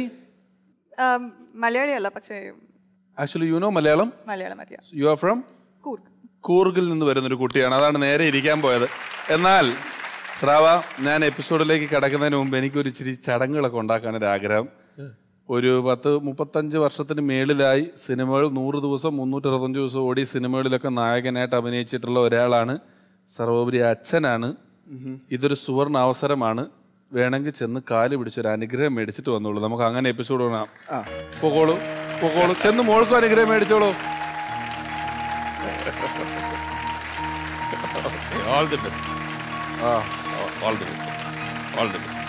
വാ വരൂ. All the best. Thank you. All the best from the entire team of ബിഡായി ബംഗ്ലാവ്. 2 പേർക്കും കേറുന്നുള്ളൂ. ശ്രാവൺ, നമ്മളൊരു ബിഡായി ബംഗ്ലാവ് തുടങ്ങിയ കാലത്ത് ഒരിക്കലും സിനിമയിലെത്തി വരണം എന്ന് പോലും വിചാരിച്ചിട്ടുണ്ടാവില്ല. പഠിക്കുമായിരുന്നു എന്ന് തോന്നുന്നു അല്ലേ? അപ്പം പഠിക്കുമായിരുന്നു. ആ സമയത്ത് പഠിക്കുമായിരുന്നു. നമ്മുടെ ബിഡായി ബംഗ്ലാവ് തുടങ്ങിയിട്ട് 4 വർഷമായല്ലോ. അപ്പൊ എന്തെങ്കിലും അന്നൊക്കെ ഈ തുടങ്ങിയ സമയത്ത് ഇതിലൊരു ദിവസം വരേണ്ടി വരും എന്ന് ചിന്തിച്ചിട്ടുണ്ടോ? എല്ലാ ദിവസവും പേടിച്ചിട്ട് ഇങ്ങനെ പഠിക്കുന്നതായിരുന്നു എളുപ്പം. ഇങ്ങനെയാണെങ്കിൽ ഇപ്പോഴും ഞാനിങ്ങനെ വിറച്ചോണ്ടിരിക്കുകയാണ്. അച്ഛനെ ഇവിടെ നിന്ന് കാണുമ്പോഴൊക്കെ വിറച്ചോണ്ടിരിക്കുക. അല്ല, ഇക്കണക്കിന് ഇവൻ ഡോക്ടറാണ്. ഡോക്ടർ ശ്രാവണാണ്. അപ്പോ ഇവന് ഇന്നത്തെ എപ്പിസോഡ് വേറൊരു കുഴപ്പമുണ്ട്. ചേട്ടൻ ഇപ്പൊ ഡോക്ടറാന്ന് പറഞ്ഞല്ലോ. നമ്മുടെ ബിഡായി ബംഗ്ലാവിൽ പല നടന്മാരും ഒക്കെ നമ്മളെ കാണുമ്പോൾ പറയും, ഓ അവിടെ വന്നു കഴിഞ്ഞാൽ എനിക്ക് ഞങ്ങളെ കളിയാക്കുന്നൊക്കെ പറയും. പക്ഷേ ഇന്നേ വരെ ബിഡായി ബംഗ്ലാവിൽ ആരും അങ്ങനെ കളിയാക്കൊന്നുമില്ല. ഞങ്ങൾ ഇവിടെ വരുന്നവരുടെ ഏറ്റവും നല്ല കാര്യങ്ങളാണ് പറയുക, പോസിറ്റീവാണ് പറയാറ്. പക്ഷെ ഇന്ന് മുകേഷ് ചേട്ടൻ ഇവനെപ്പറ്റി എന്ത് നല്ലത് പറഞ്ഞാലും മകനെ ബൂസ്റ്റ് ചെയ്യുമെന്ന് വിചാരിക്കും. ചേട്ടൻ എന്തോ ചെയ്യും? ഞാൻ മിണ്ടുന്നില്ല, നീ പറയാൻ വന്നത് പറയൂ. അല്ല, ഇപ്പൊ ഇവിടെ വന്നിട്ട് ഇങ്ങനെ കൈ വിറക്കിയാണെന്ന് പറഞ്ഞു. അപ്പൊ ഇവൻ ആര് വിശ്വസിച്ച് ഒരു പേഷ്യന്റിനെ ഏൽപ്പിക്കും ഒരു ഓപ്പറേഷൻ? ഓപ്പറേഷൻ ചെയ്യുമ്പോ അച്ഛനില്ല, അതുകൊണ്ട് കുഴപ്പമില്ല. ഓപ്പറേഷൻ തിയേറ്റർ ചേട്ടനെ കയറ്റുന്നില്ലല്ലോ, അതുകൊണ്ട് ഈ പ്രശ്നദിക്കുന്നില്ല. അല്ല, ഞാൻ ചോദിക്കട്ടെ, ഇന്നസെന്റ് ഏട്ടൻ വന്ന എപ്പിസോഡിൽ ഇന്നസെന്റ് ഏട്ടൻ പറഞ്ഞല്ലോ ലൊക്കേഷനിൽ ഇങ്ങനെ വെറുതെ ഇരിക്കും, നിനക്കിന്ന് സ്കൂളിൽ പോകണ്ടടാന്ന് ചോദിച്ചപ്പം എന്റെ അമ്മേ എന്ന് പറഞ്ഞിട്ട് ഓടി. അതായത് ഇവനാണോ? ഇവൻ തന്നെ. അപ്പൊ നിങ്ങളെ പറ്റി ഇവിടുത്തെ എപ്പിസോഡിൽ പല കേസുകളും ചർച്ചയ്ക്ക് എടുത്തിട്ടുണ്ട്. അല്ല, വർഷ കൂർഗിലാണെന്ന് പറഞ്ഞല്ലോ. ഈ കൂർഗ് എവിടെയാണെന്ന് അറിയോ? എന്താണ് കൂർഗിന്റെ മറ്റൊരു പേരെന്നുള്ള അറിയോ? കുടക്. കുടകിലെ വസന്തമായി. അത് ഈ കുടകിൽ നിന്ന് ഇന്ത്യൻ സിനിമയിലോട്ട് വന്ന വേറൊരു നടിയുണ്ട്. അതാരാന്നറിയാവോ? ചോദ്യം അങ്ങോട്ട് ചോദിച്ചു. You know who is the other actors who came from Kodagu to the Indian film? എന്റെ ഇംഗ്ലീഷ് കേട്ടിട്ട് പേടിയാകുന്നതാണോ? That is the strain because of the English പറയുമ്പോൾ നല്ല സ്ട്രെയിൻ എടുക്കുന്നുണ്ട്, അതുകൊണ്ടാണ് ഞാൻ ചോദിച്ചത്. അറിയില്ല? ഐശ്വര്യ റായ്. അല്ല, അതെ. അവര് മാംഗ്ലൂർ ആണ്. അവര് കൂടുകാണ്. അല്ല, കുടകാണോ? ഐശ്വര്യയെ പറ്റി എനിക്കറിയാവുന്ന പോലെ നിങ്ങൾക്ക് അറിയാവോ? എന്തായി പറയുന്നത്? ഐശ്വര്യ നമ്മുടെ സ്വന്തം ആള്. അവര് ദീപിക പടുക്കോൺ എല്ലാവരും ഇത് മാംഗ്ലൂർ ആണ്. തെറ്റിദ്ധാരണയാണ്. ബെറ്റ് എത്ര രൂപ ബെറ്റ്? 5 lakhs. 5 ലക്ഷം ബെറ്റ്. ഞാനിവിടെ 200 എപ്പിസോഡ് വെടായി ബംഗ്ലാവ് ചെയ്തിട്ട് കണ്ടിട്ട് പോലും ഇല്ല. പിന്നെ 5 ലക്ഷം ബെറ്റ്. ശരി, തെറ്റാണ് തെറ്റ്. ഞാൻ തർക്കിക്കുന്നില്ല. കാരണം ഇവരൊക്കെ അതൊക്കെ പഠിച്ചത്. പക്ഷെ എൻ്റെ ഇത്രയും നാളത്തെ വിചാരം ഐശ്വര്യ റായ് കൂറുകാരത്തിയാണെന്നാണ്. ഇപ്പൊ നമ്മൾ മാത്രമേ ഉള്ളൂ കൂറുകിന്ന് ചുരുക്കി പറഞ്ഞ. അതാണ് ഇപ്പൊ പറഞ്ഞു വന്നതിന്റെ ഉദ്ദേശം അല്ലേ? പുള്ളിക്കാരത്തി മാത്രമേ കൂറുകിന്നുള്ളൂ. ശരി, ഇവനൊരു സിനിമയിൽ അഭിനയിക്കുക എന്ന് പറയുമ്പം ഓട്ടോമാറ്റിക്കലി പിള്ളേർ ഇച്ചിരി വലുതാകുമ്പം ഒരു സിനിമാ നടന്റെ മകനൊക്കെയാണ്. പല തവണ അവസരങ്ങളൊക്കെ വന്നിട്ടുണ്ടാവും. ഈ പടത്തിലോട്ട് വരുന്നതിന് മുമ്പ് അച്ഛനോട് അനുവാദം ചോദിച്ചു. അച്ഛൻ എന്താ പറഞ്ഞത്? അഭിനയിച്ചോ എന്ന് പറഞ്ഞു. അത് പ്രശ്നമൊന്നുമില്ല, നീ നന്നായി വരും, അഭിനയിച്ചോ പറഞ്ഞു. ഞാൻ പോലും അഭിനയിച്ചില്ലേ, നീ അഭിനയിച്ചോ. അല്ല, അത് ഒരുപാട് പേർക്ക് ഒരു തെറ്റിദ്ധാരണയുണ്ട്. ഇപ്പം സിനിമാ നടന്മാരുടെ മക്കൾ വരുമ്പോൾ അവരെ ഇങ്ങനെ ഒരുപാട് പ്രോത്സാഹിപ്പിച്ച് അവരെ സേഫാക്കി സെക്യൂറാക്കി സിനിമയിലേക്ക് വിടാനുള്ള ഒരു സാഹചര്യം ഈ അച്ഛന്മാർക്കുണ്ടെന്നാണ്. അത് വെറും തെറ്റിദ്ധാരണയാണ്. കാര്യം ഒരുപാട് പേര് എൻ്റെ അടുത്ത് ചോദിച്ചിട്ടുണ്ട്, സിനിമയിൽ എങ്ങനെയാണ് നിങ്ങൾക്ക് ജാതിയും മതമൊക്കെ ഉണ്ടോ? നിങ്ങളുടെ ജാതിയിലുള്ളവരെ കയറ്റി വിടുക, അല്ലാത്തവരെ ഇനി ഏത് ജാതിയാണെങ്കിലും ഏത് മകനാണെങ്കിലും ഏത് മതമാണെങ്കിലും ഒക്കെ അവിടെ കഴിവില്ല എങ്കിൽ ഒരു ദിവസം പോലും പിടിച്ചു നിൽക്കാൻ പറ്റാത്ത ഒരു സ്ഥലം സിനിമ മാത്രമേ ഉള്ളൂ. വേറെ എല്ലാം ചെറിയ ചെറിയ കാര്യങ്ങളാണ്. അപ്പോൾ ഇവർ വന്നു. ഇപ്പം ഈ സിനിമയുടെ കാര്യം തന്നെ ഇതിൻ്റെ ഡയറക്ടർ രാജേഷ് നായർ ഇങ്ങോട്ട് വന്ന് ചോദിച്ചപ്പോൾ ഞാൻ പറഞ്ഞു, അയാളടുത്ത് ചോദിച്ചിട്ട് അയാൾ ഇവിടെ ഉണ്ടല്ലോ, അയാൾ പിന്നെ കഥ പറഞ്ഞിട്ട് അയാൾക്ക് താല്പര്യമുണ്ടെങ്കിൽ അങ്ങനെ ഇവർ സ്ട്രെയിറ്റ് ആയിട്ടാണ്. കാര്യം അതൊക്കെയാണ് ഞാൻ കണ്ടു വളർന്നത്. എൻ്റെ അച്ഛൻ എന്നെ ആകെക്കൂടെ എൻ്റെ ഒരു ഓർമ്മയെന്ന് പറഞ്ഞു കഴിഞ്ഞാൽ, ഞാൻ ഈ സിനിമയിൽ വന്ന് തുടക്കത്തിലൊന്നും പുള്ളി അറിഞ്ഞ പോലും ഇല്ല, സിനിമയിൽ അഭിനയിക്കുന്ന കാര്യം പോലും അറിഞ്ഞില്ല. അതെല്ലാം എൻ്റെ ഒരു ഭയങ്കരമായ ഒരാഗ്രഹവും ശ്രമവുമാണ്. എന്നിട്ട് ആദ്യത്തെ സിനിമ കഴിഞ്ഞിട്ട് കുറച്ചൊരു ഗ്യാപ്പ് വന്നു. ഞാനപ്പോൾ പഠിച്ചുകൊണ്ടിരിക്കുമായിരുന്നു. ഇതേപോലെ ഇപ്പം പഠിച്ച് കഴിഞ്ഞില്ല, ഞാൻ വക്കീൽ പരീക്ഷയ്ക്ക് പഠിച്ചുകൊണ്ടിരിക്കുകയായിരുന്നു. അപ്പോൾ എൻ്റെ ഒരു ഓർമ്മയിൽ ഒരു സിനിമയിൽ പെട്ടെന്ന് എനിക്ക് ഉണ്ടാകും എന്ന് പറഞ്ഞിട്ട് സമയമായപ്പം ഇല്ലായിരുന്നു. അങ്ങനെ വളരെ ദുഃഖിച്ച് ഞാൻ വീട്ടിലിരിക്കുമ്പം അമ്മ പോയി അച്ഛൻ്റെ അടുത്ത് പറഞ്ഞു, അവനെ ഒരു സിനിമയിൽ എല്ലാം കിട്ടിയതായിരുന്നു, സമയമായപ്പോഴത്തേക്ക് അവൻ ഇല്ലയെന്ന് പറയുന്നു, ഭയങ്കര വിഷമമായെന്ന് പറഞ്ഞ് അന്ന് മാത്രമാണ് അച്ഛൻ എൻ്റെ അടുത്ത് ദേഷ്യപ്പെട്ടത്. ഇങ്ങനെയാണെങ്കിൽ സിനിമയെന്ന് പറഞ്ഞ് ഇതിനകത്ത് കയറരുത്. കാര്യം ഇതെല്ലാം അതിജീവിക്കാനും മനസ്സിലാക്കാനും ഓവർകം ചെയ്യാനുള്ള ശേഷിയില്ലാത്ത ഒരുത്തൻ എങ്ങും പോയിട്ട് കാര്യമില്ല. അപ്പം അങ്ങനെയുള്ള ഒരു മെസ്സേജാണ് ഇപ്പം ശ്രാവണ് മാത്രമല്ല എല്ലാ കുട്ടികൾക്കും. ഇതിനകത്ത് ജയം വരും, ചിലപ്പോൾ പരാജയം വരും. പരാജയമാണ് ഏറ്റവും വലിയ ജയം. കിട്ടിയിട്ടുള്ള എല്ലാവർക്കും ആദ്യം പരാജയം, അല്ലെങ്കിൽ പരാജയത്തിൻ്റെ കയ്പ് നീരിലൂടെയാണ് ജയം. അല്ലാതെ റോസസ് ഓൾ ദ വേ അല്ല ജീവിതം. അപ്പോൾ ഇവർ രണ്ടുപേരും മനസ്സിലാക്കാൻ വേണ്ടി പറയാണ്, കഠിനാധ്വാനം അത് ഓക്കെയാണ്.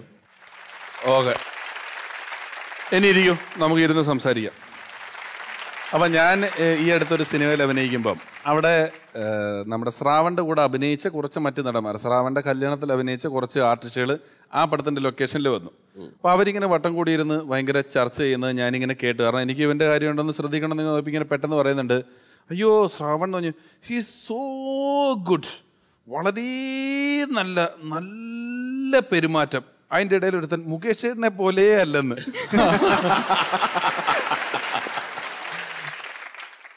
അപ്പോ തരി വെള്ളം ചേർക്കാത്തതാണ് ഞാൻ പറഞ്ഞത്. തരി ഒരു അച്ഛൻ എന്ന നിലയിൽ എനിക്ക് ഏറ്റവും സന്തോഷം തോന്നിയ ഒരു നിമിഷമുണ്ട്. പെട്ടെന്ന് ഇത് പറഞ്ഞപ്പോഴത്തേക്കാണ് എനിക്ക് ഓർമ്മ വന്നത്.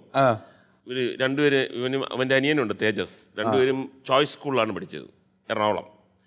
അപ്പോൾ ഒരു ദിവസം ഞാൻ എൻ്റെ ഒരു സുഹൃത്തിൻ്റെ കൂടെ ഒരു വീട്ടിൽ ചെന്നപ്പോഴത്തേക്ക് അവിടുത്തെ പെൺകുട്ടി ഇവൻ്റെ സീനിയറായിട്ട് പഠിക്കുന്നുണ്ട് അവിടെ. ഇവനൊരു 5th or 6th അങ്ങാണ്ട് ആയപ്പം ആ കുട്ടി 9th കണ്ടാണ്. അപ്പം ഇങ്ങനെ വന്നിട്ട് പറഞ്ഞു, ഞാൻ ചോയ്സ് സ്കൂളിലാണ് പഠിക്കുന്നതെന്ന് പറഞ്ഞപ്പോൾ ഞാൻ പറഞ്ഞു, എൻ്റെ 2 മക്കളും അവിടെയാണ്. അയ്യോ ഏത് ക്ലാസ്സിലാണ്? ഞാൻ പറഞ്ഞു, ഇങ്ങനെ ചെറിയ ക്ലാസ്സിലാണ്, 5ാം ക്ലാസ്സിലൊക്കെ ആയിട്ടുള്ളൂ. അപ്പം എൻ്റെ അടുത്ത് പറഞ്ഞു, എന്താ പേര്? ഞാൻ പറഞ്ഞു, ഒരാളുടെ പേര് ശ്രാവൺ, ഒരാളുടെ പേര് തേജസ്. അപ്പോൾ ഈ കുട്ടി ഇങ്ങനെ ആലോചിക്കുന്നു, ശ്രാവൺ. ഞാൻ പറഞ്ഞു, ഹോസ്റ്റലിലാണ് ഇപ്പം. ശ്രാവൺ കുറച്ച് മുഖമെല്ലാം കവളെല്ലാം വീർത്ത് ഒരു വെളുത്ത ഒരു ഇച്ചിരി ഹെഫ്റ്റി ആയിട്ടുള്ള പയ്യനാണ്. ഞാൻ പറഞ്ഞ അതെ, അവന് അന്ന് നല്ല ഹെഫ്റ്റി ആയിരുന്നു. ഒന്ന് ഒരു ബ്രദറുണ്ട്. ഞാൻ പറഞ്ഞ അതെ, എനിക്കറിയാം എന്ന് പറഞ്ഞു. ഞാൻ പറഞ്ഞ എങ്ങനെ അറിയാം, ഇത്രയും വ്യത്യാസമുണ്ട്? അല്ല, ഹോസ്റ്റലിൽ ഏറ്റവും കൂടുതൽ തമാശ പറയുന്ന ആള് ശ്രാവണാണെന്ന് പറഞ്ഞു. അപ്പോൾ ഞാൻ പറഞ്ഞു, എൻ്റെ മകന് ഇങ്ങനെ പഠിത്തത്തിൽ ഫസ്റ്റ് റാങ്ക് കിട്ടി എന്നുള്ള ന്യൂസ്, അതല്ലെങ്കിൽ അവൻ വലിയ രീതിയിൽ ആൾക്കാരെയൊക്കെ ഭയങ്കരമായിട്ട് ശാസ്ത്രജ്ഞനായി എന്നൊക്കെ പറഞ്ഞ പല പല പല ഗുഡ് ന്യൂസുകൾ ഒരു മകൻ എന്നുള്ള നിലയിൽ അച്ഛൻ കേൾക്കുന്ന സന്ദർഭങ്ങളുണ്ട്. എന്നാൽ അതിനെക്കാട്ടിയൊക്കെ ഞാൻ സന്തോഷിക്കുന്ന ഈ നിമിഷമാണ്, അവൻ തമാശ അറിയാമല്ലോ, അത് തന്നെ വലിയ കാര്യമാണ്. ശരി, വർഷയുടെ ആദ്യത്തെ മലയാള സിനിമയായിരുന്നു ഇത് അല്ലേ? കല്യാണം. അതിനു മുമ്പ് തമിഴിലായിരുന്നു അഭിനയിച്ചിരുന്നത്. മലയാളമായിട്ട് കേരളവുമായിട്ട് ഇതിനു മുമ്പുള്ള ബന്ധം എന്താണ്? കേരളം കൂർഗിന്റെ അടുത്തല്ലേ, ഭയങ്കര അടുത്ത്. അപ്പോ നമ്മളുടെ ഫുഡ് സിസ്റ്റം എല്ലാം സെയിം ആണ്, സ്റ്റീംഡ് ഫുഡ് അങ്ങനെ. ഇവിടെ വന്നിട്ടുണ്ടോ കേരളത്തിൽ ഇതിനു മുമ്പ്? നല്ലോണം തിരുവനന്തപുരം, എറണാകുളം അവിടെ ടൂറിനൊക്കെ ആയിട്ട് ഇങ്ങോട്ട് വന്നിട്ടുണ്ട്. പഠിക്കുന്ന കാലത്ത് ടൂറായിട്ട് ഇങ്ങോട്ടൊക്കെ വന്നിട്ടുണ്ട് അല്ലേ? ഇവിടുത്തെ നാട്ടിൽ നിന്ന് മലയാള സിനിമ തിയേറ്ററിൽ പോയി കണ്ടത് ഏതാണ്? ചാർലി കണ്ടിട്ടുണ്ട്. അതിന് മുമ്പ് മലയാള സിനിമ തിയേറ്ററിൽ കണ്ടിട്ടില്ല? തിയേറ്ററിൽ കണ്ടിട്ടില്ല. ചെറുപ്പം തൊട്ട് അമ്മ മലയാളം മൂവീസ് കാണും. അപ്പൊ അമ്മയുടെ കൂടെ ഞാൻ കാണും. അവിടെ കൂടുതലും ആൾക്കാർ സംസാരിക്കുന്ന ഏത് ഭാഷയാണ്? കൂർഗ് ഒരു ഡിഫറെന്റ് ലാംഗ്വേജ് ആണ്. എല്ലാവരും കൂർഗ് ഭാഷയാണ് താമസിക്കുന്നത്. കൂർഗ് ഭാഷ അല്ലാതെ കന്നഡവോ മലയാളമോ അല്ല? ഇല്ല. അത് എഴുത്തൊക്കെ ഉണ്ടോ? ഇല്ല, പക്ഷേ ഡിഫറെന്റ് ലാംഗ്വേജ് ആണ്. തുളു എന്ന് പറയുന്ന ഭാഷയുടെ പോലത്തെ ഒരു ഭാഷ അല്ല തുളു? ഐശ്വര്യ റായ് ആണ്.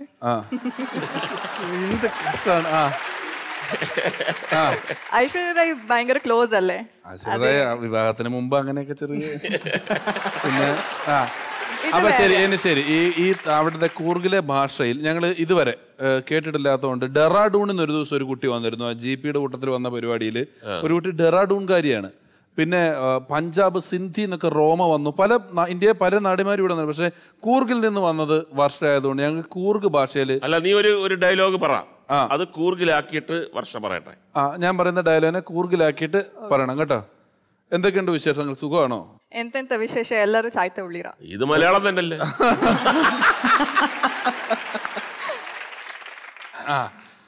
ഞാൻ നിന്നെ എന്റെ മകനെ പോലെ വിശ്വസിച്ചു. നീ എന്നോട് ഇത് ചെയ്യുമെന്ന് ഞാൻ വിചാരിച്ചില്ല. ഞാൻ നിന്നോട് മോവണ്ടനെ നോട്ടി നീ നാട് കൂടെ എന്നെ ಮಾಡುವೆ ನಾನು ಎಕ್ಕೋಕು ಗಾನ ಮಾಡಿಟ್ಲೆ. ഇത് സാധനം വേറെയാ. കാവേരി തായിന പാടി ನಂಗ ಲೋಪಮುದ್ರೆನ ಎಲ್ಲ ಕೂಡಿ ಕೊಂಡಾಡಿ. ഈ പരിപാടി കാണുന്നവർക്ക് തന്നെ വ്യത്യാസം കൃത്യമായിട്ട് മനസ്സിലാവുന്നുണ്ടാവും. അല്ല, ഞാനത് തുറന്നു പറയുന്നത് ശരിയല്ലല്ലോ. ഞാൻ അടുത്ത വർഷം ഈ സ്റ്റേജിലേക്ക് വരുമ്പോ എന്റെ വില എന്താന്ന് ഞാൻ അപ്പ കാണിച്ചു തരാം. എന്നെ കാണുന്ന പോലെ ഒന്നല്ല, എനിക്ക് വലിയ വലിയ കോണ്ടാക്റ്റുകളാ. വെപ്പൺസ് പറഞ്ഞ AK-47 അല്ല കേട്ടോ, നമ്മുടെ ദേവിയുടെ കയ്യിലുള്ള അങ്ങനെയുള്ള സാധനങ്ങളൊക്കെ. Double barrel gun. അങ്ങനെയൊക്കെ കഷ്ടമുണ്ടോന്നോ? കഷ്ടം. ഞാനത് അങ്ങനെയൊക്കെ കയ്യിലിരിക്കുന്ന കാശും അവന് കൊടുത്ത് അവൻ പറഞ്ഞ് തലകുത്തിയും പറഞ്ഞ്, എന്നിട്ട് ഇപ്പം കഴുത്തുള്ളിക്കില്ലെന്ന് പറഞ്ഞ വലിയ കേമത്വമായിട്ട് പറയുന്നല്ലോടാ മണ്ട.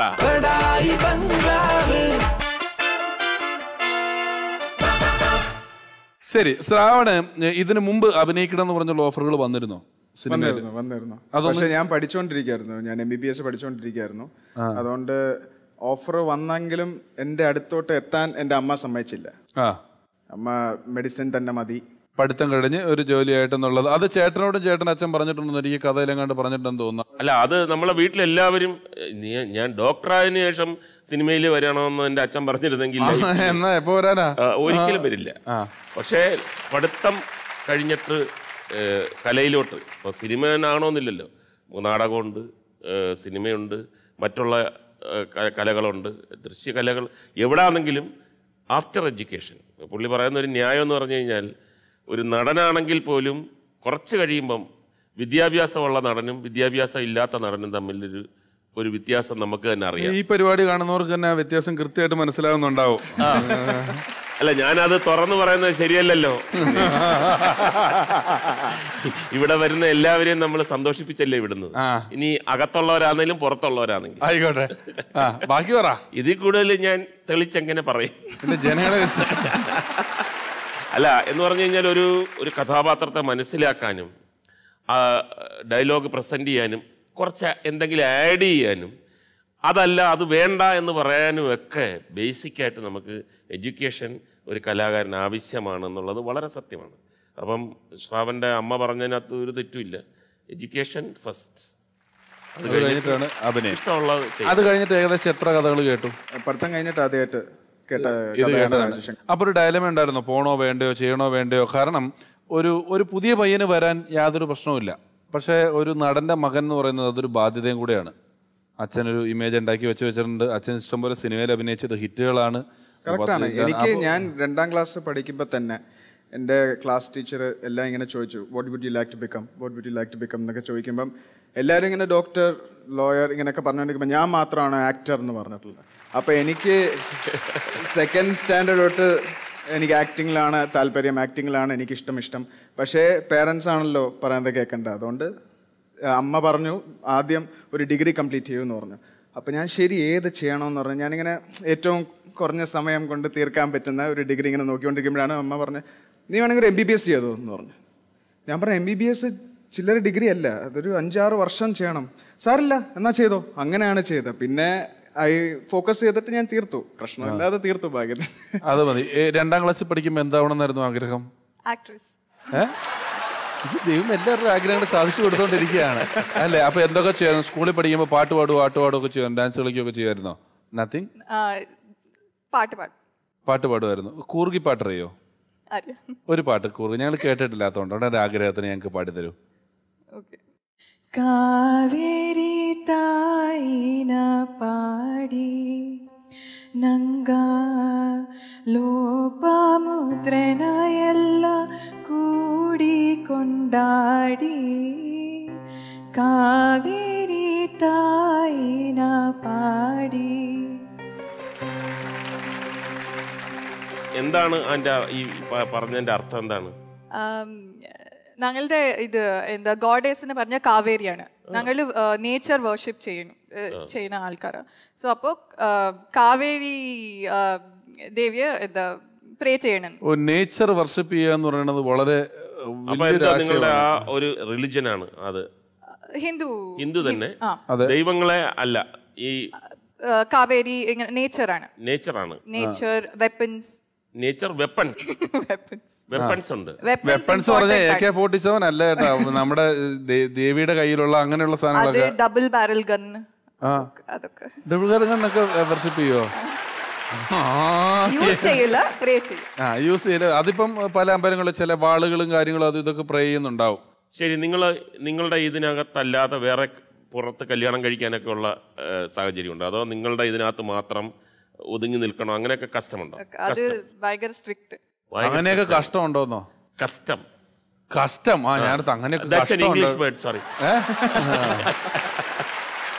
അല്ല, അതൊക്കെ നമുക്ക് ശരിക്കും പറഞ്ഞാൽ നമുക്ക് അറിഞ്ഞൂടാത്ത കാര്യങ്ങളാണ്. അപ്പം പക്ഷെ ഇപ്പൊ കുറച്ച് ലീനിയന്റ് ആയി കാണുമല്ലോ ഇങ്ങനെ. ഇല്ല, ഞാൻ വേണ്ടൊരു കാര്യം ചെയ്യാം, നിങ്ങൾ രണ്ടുപേരും കുറച്ചു നേരം അവിടെ നിന്ന് ചർച്ചാനം പറഞ്ഞിട്ട് ഞങ്ങള് അങ്ങനെ അല്ല, ഇതെല്ലാം ഇൻഫർമേറ്റീവ് ആണ്. അതെ, നമ്മുടെ കേരളത്തിന്റെ തൊട്ടടുത്ത് കിടക്കുന്ന കാര്യങ്ങൾ പോലും നമുക്ക് അറിഞ്ഞൂടല്ലോ. അതെ, നമുക്കല്ല എന്നാലും. ഓക്കെ, ശരി. ശ്രാവൺ 40 ദിവസം ഒന്നിച്ച് നിങ്ങൾ അഭിനയിച്ചല്ലോ. ശ്രാവണിൽ കണ്ട 2 ഗുണങ്ങളും 2 ദോഷങ്ങളും പറയൂ. ഒന്ന് ഭയങ്കര ഹെൽപ്പിംഗ് നേച്ചർ. എന്താന്ന് പറഞ്ഞാൽ സെറ്റിൽ ആർക്കെങ്കിലും കുറച്ച് അസുഖം ഉണ്ടെങ്കിൽ ഷവറിന്റെ അടുത്ത് പോകും. എനിക്ക് കുറച്ച് ഇവിടെ വേദന ഉണ്ട്. ഞങ്ങൾക്കൊക്കെ അസുഖം വന്നാൽ ഡോക്ടറിന്റെ അടുത്ത് തന്നെ പോവാറ്. ഡോക്ടറല്ലേ, അതുകൊണ്ട് പോണതാണ്. പക്ഷെ അവിടെ ആക്ടർ അല്ലേ, അപ്പൊ മേക്കപ്പ് ഒക്കെ ഇട്ടിട്ട് അവിടെ പോയിട്ട് എന്താ ചോദിക്കൂ, ഇങ്ങനെ എനിക്ക് വേദനയുണ്ട്. ഞാനും ചോദിച്ചിട്ടുണ്ട് അല്ലേ. അത് ഒരു ഗുണം. രണ്ടാമത്തെ ഗുണം ഭയങ്കര എന്താ ഹംബിളാണ്. ഇനി 2 ദോഷം.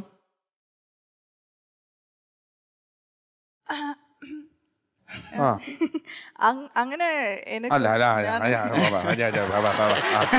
അതല്ല, ഒരു ദോഷവും ഇല്ലാത്ത മനുഷ്യനാണോ? അത് എനിക്കറിയില്ല. അത് കുറച്ച് എന്താ 40 days അല്ലേ? 40 days ഒരു ദോഷവും കണ്ടില്ല. ഫോൺ ഉപയോഗിച്ചുകൊണ്ട് നടക്കുന്നുണ്ടോ അങ്ങോട്ടും ഇങ്ങോട്ടും ഒക്കെ? സ്ഥിരം ഫോണിൽ കുത്തിക്കൊണ്ടിരിക്കുക, ഭക്ഷണം കഴിക്കുക, ഒരുപാട് ഭക്ഷണം കട്ട് തിന്നുക. ഞങ്ങൾ ആക്ച്വലി ഈ വേർഡ് ബിൽഡിംഗിലെ ഇങ്ങനെ ഗെയിംസ് ഒക്കെ കളിക്കും, ഊനോ. അപ്പൊ ഭയങ്കര ചീറ്റ് ചെയ്യും, ഒരുപാട് ചീറ്റ് ചെയ്യും, പറ്റിക്കും. അതാണ് ശരി. തിരിച്ചെങ്ങനെയാണ് ശ്രാവ? എന്നെ പറ്റിക്കുന്നോണ്ടാണ് ഞാൻ പറ്റിക്കുന്നത്. തിരിച്ചു പറ്റിക്കുന്നത്. ശ്രാവൺ അച്ഛന്റെ ഏതൊക്കെ സിനിമയുടെ ലൊക്കേഷനിൽ പോയിട്ടുണ്ട്? ഒരുവിധം മിക്ക സിനിമയിലും. എന്നാലും നല്ല ഓർമ്മയിൽ ഏറ്റവും കൂടുതൽ ദിവസങ്ങളൊക്കെ നിന്നിട്ടുള്ള ലൊക്കേഷനുകൾ? ഫ്രണ്ട്സ് എന്ന് പറഞ്ഞൊരു പടം കുറെ നാളെ, മാന്നാർ മത്തായി സ്പീക്കിംഗ്, അങ്ങനത്തെ പടങ്ങളിലൊക്കെ. ഇങ്ങനെയുള്ള പടങ്ങളൊക്കെ ഞങ്ങൾ സ്ക്രീനിൽ കാണുന്നതിന് മുമ്പ് ക്യാമറയ്ക്ക് മുന്നിൽ നിന്ന് കണ്ടിട്ടുള്ള ആളാണ് ശ്രാവൺ എന്ന് പറയുന്നത്. അപ്പൊ അത്തരത്തിലുള്ള പോക്കുകൾ സിനിമയിലുള്ള ഒരു അഭിനയത്തിന് സഹായിച്ചിട്ടുണ്ടോ? ഷൂട്ടിംഗ് കണ്ടതും ധൈര്യമില്ല, അല്ലാത്തവന് ചിലപ്പോൾ ക്യാമറയൊക്കെ കൂടെ കാണുമ്പോൾ പകച്ചു പോകും. അല്ല, എനിക്ക് അങ്ങനത്തെ ഒരു എൻവയറമെന്റിലൂടെ ഞാൻ ജീവിച്ചു വന്നുകൊണ്ട് എനിക്ക് കുറച്ച് എളുപ്പമായിരുന്നു വേഷങ്ങൾ ചെയ്യാനായിട്ടുള്ള എളുപ്പം. ഇതിലെ കഥാപാത്രം എന്താണ്? സിനിമയിലെ കഥാപാത്രം എന്താണ്? എൻ്റെ കഥാപാത്രത്തിൻ്റെ പേര് ശരത്താണ്. As usual boy next door ആണ്. അപ്പം എൻ്റെ അമ്മായപ്പനാണ് അതിരിക്കുന്നത്. അമ്മായപ്പൻ എന്ന് പറഞ്ഞാൽ ഇവളുടെ അപ്പൻ. സിനിമയിൽ മുകേഷ് ചേട്ടനുണ്ട്. എൻ്റെ അച്ഛൻ അറിഞ്ഞിരുന്നില്ല. സിനിമയില് കുട്ടിയുടെ അച്ഛനായിട്ട് അഭിനയിച്ച മുകേഷ് ചേട്ടനാണ്. അത് അവിടെ ഇവന് വേറൊരു ടെൻഷൻ അവിടെ ഉണ്ടായിരുന്നു. ഒരു പ്രാവശ്യം അബദ്ധം പറ്റിയാണ്. ഞാൻ ശ്രീനിയാണ് ഇദ്ദേഹത്തിന്റെ അച്ഛൻ. ഞാൻ അടുത്ത വീട്ടിൽ താമസിക്കുന്നത് അമ്മായിയപ്പനാണോ അല്ലയോ എന്നുള്ളതൊക്കെ സിനിമ കണ്ടാലേ അറിയാനൊക്കത്തുള്ളൂ. അപ്പം ഹീറോയിൻ്റെ അച്ഛൻ. അപ്പം ഒരു ഡയലോഗ് ഉണ്ടായിരുന്നു.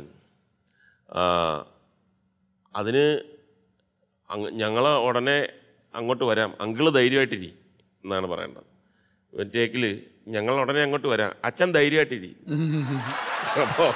അപ്പോൾ ശ്രീനി പറഞ്ഞ് നമുക്കൊരിക്കലും കുറ്റം പറയാൻ പറ്റത്തില്ല, അതൊരു തെറ്റായിട്ട് നമുക്ക് പറയാനേ പറ്റത്തില്ല, അവൻ അങ്ങനല്ലേ പറയാൻ പറ്റും, അത്രേ ഉള്ളൂ. ഇനി നമ്മുടെ വർഷയുടെ നമ്മൾ കുറേ കാര്യങ്ങൾ അറിഞ്ഞു. വർഷയുടെ ഇനിയും കുറേ കാര്യങ്ങൾ അറിയാനുണ്ട്. വർഷ വന്നപ്പോൾ കുറേ വർഷിപ്പിനെ കുറിച്ച് മാത്രമാണ് വർഷ പറഞ്ഞുകൊണ്ടിരുന്നത് കുറേ നേരമായിട്ട്. നമ്മൾ കുറേ കാര്യങ്ങൾ ഇനിയും ചോദിക്കാനുണ്ട്. പക്ഷേ വർഷ ഇപ്പോൾ വന്നത് വേറൊരു സിനിമയുടെ ഷൂട്ടിംഗ് സെറ്റിൽ നിന്നാണ് അല്ലേ? ഏതാണ് ആ സിനിമ? മന്ദാരം. ആരാണ് ഹീറോ? ആസിഫ് അലി ഹീറോ ആയിട്ടുള്ള മന്ദാരത്തിൽ ഹീറോയിനാണ്. അപ്പോൾ ഡയറക്ടർ ആരാണ്? എൻ്റെ വിജീഷ് എന്ന് പറഞ്ഞ ഡയറക്ടറാണ്. അപ്പോൾ മന്ദാരത്തിൻ്റെ ടീമിനും ഞങ്ങളെല്ലാ അഭിനന്ദനങ്ങളും ഈ അവസരത്തിൽ അറിയിക്കുന്നു പ്രത്യേകിച്ച്. അപ്പം വർഷയ്ക്ക് ഷൂട്ടിൻ്റെ തിരക്കാണെങ്കിൽ നമ്മൾ ഫസ്റ്റ് പ്രയോറിറ്റി അതിന് കൊടുത്തുകൊണ്ട് വർഷ തൽക്കാലം all the best. All the best. Thank you. All the best. All the best.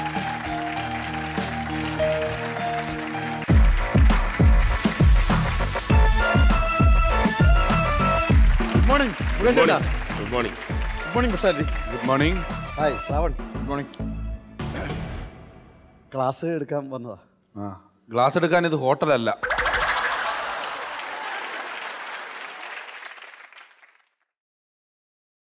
ഈ കൗണ്ടർ നീ 2 പ്രാവശ്യം മുമ്പ് ഇവിടെ പറഞ്ഞിട്ടുണ്ട്.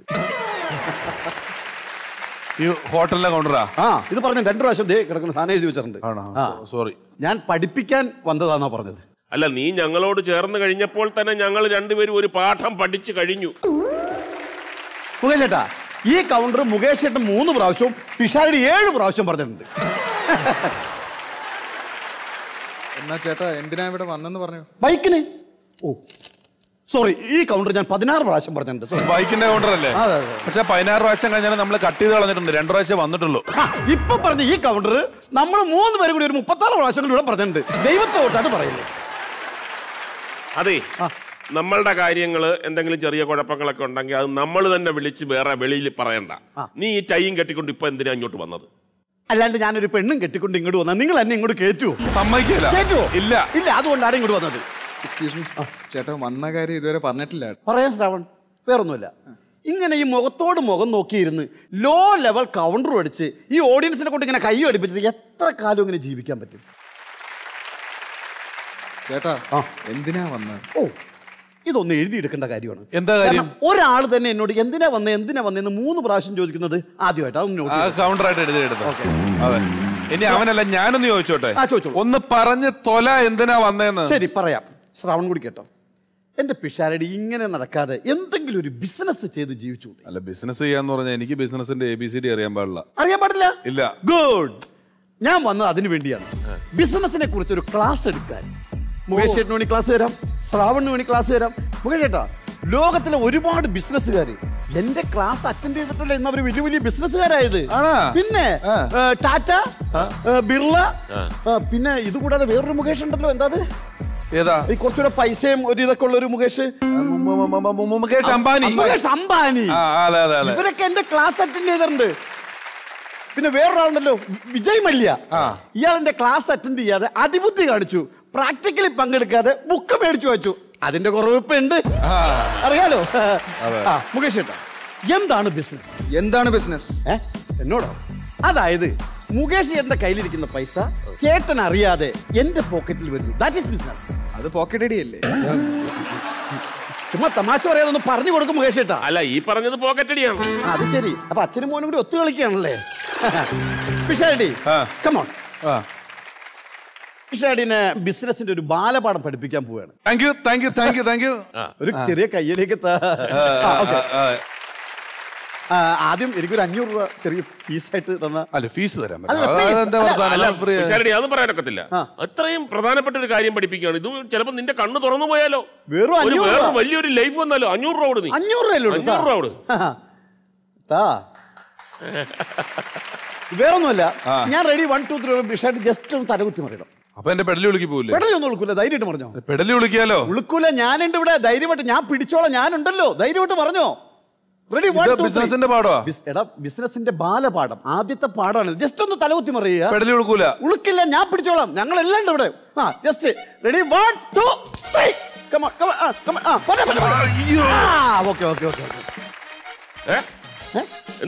എന്റെ പെടലി വിളിക്കേട്ടോ. ഇപ്പൊ പേരൊന്നല്ല, ഉഗ്രനായിട്ടുണ്ട്.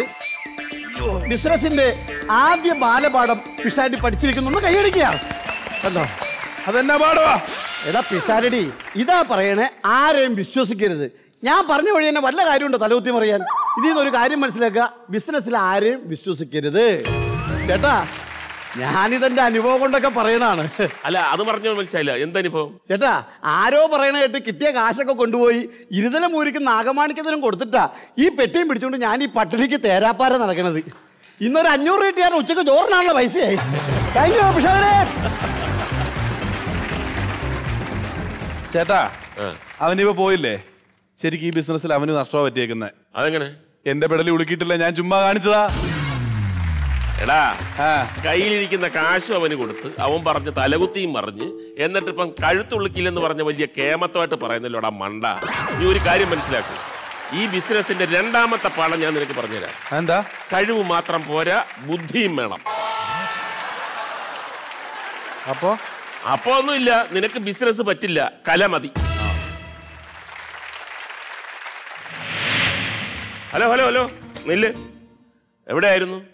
കോളേജ്. ഏത് കോളേജ്? ഞാൻ പോകുന്ന കോളേജ്. നിന്റെ കോളേജ് അവിടെ ചെന്നപ്പോഴത്തേക്ക് നീ ഇല്ലെന്ന് പറഞ്ഞല്ലോ. അപ്പൊ ഞാൻ ഇറങ്ങുമായിരുന്നു. മുകേഷ് ഏട്ടന് പകരം മുകേഷ് ഏട്ടന്റെ മകന്റെ കൂടെ ഇവിടെ വെച്ച് ഞാൻ ഒരു പാട്ട് സീൻ അഭിനയിക്കുന്നു. എങ്ങനെയുണ്ട്? ഗുണമെന്ന് പറഞ്ഞാൽ എല്ലാരും ചിരിപ്പിക്കും. ഇങ്ങനെ ദോഷം അത് തന്നെ. അതെ. എന്റെ വേണ്ട, വേറെ പറഞ്ഞോളൂ. അല്ല, മനസ്സിൽ വന്നില്ല. നീലക്കണ്ണുള്ള എൻ വേളിപ്പെണ്ണോട്, ഈ നീലക്കണ്ണുള്ള എൻ വേളിപ്പെണ്ണോട് എന്റെ ഉള്ളിലുള്ള മോഹമൊന്ന് ചൊല്ലാമോ നീ?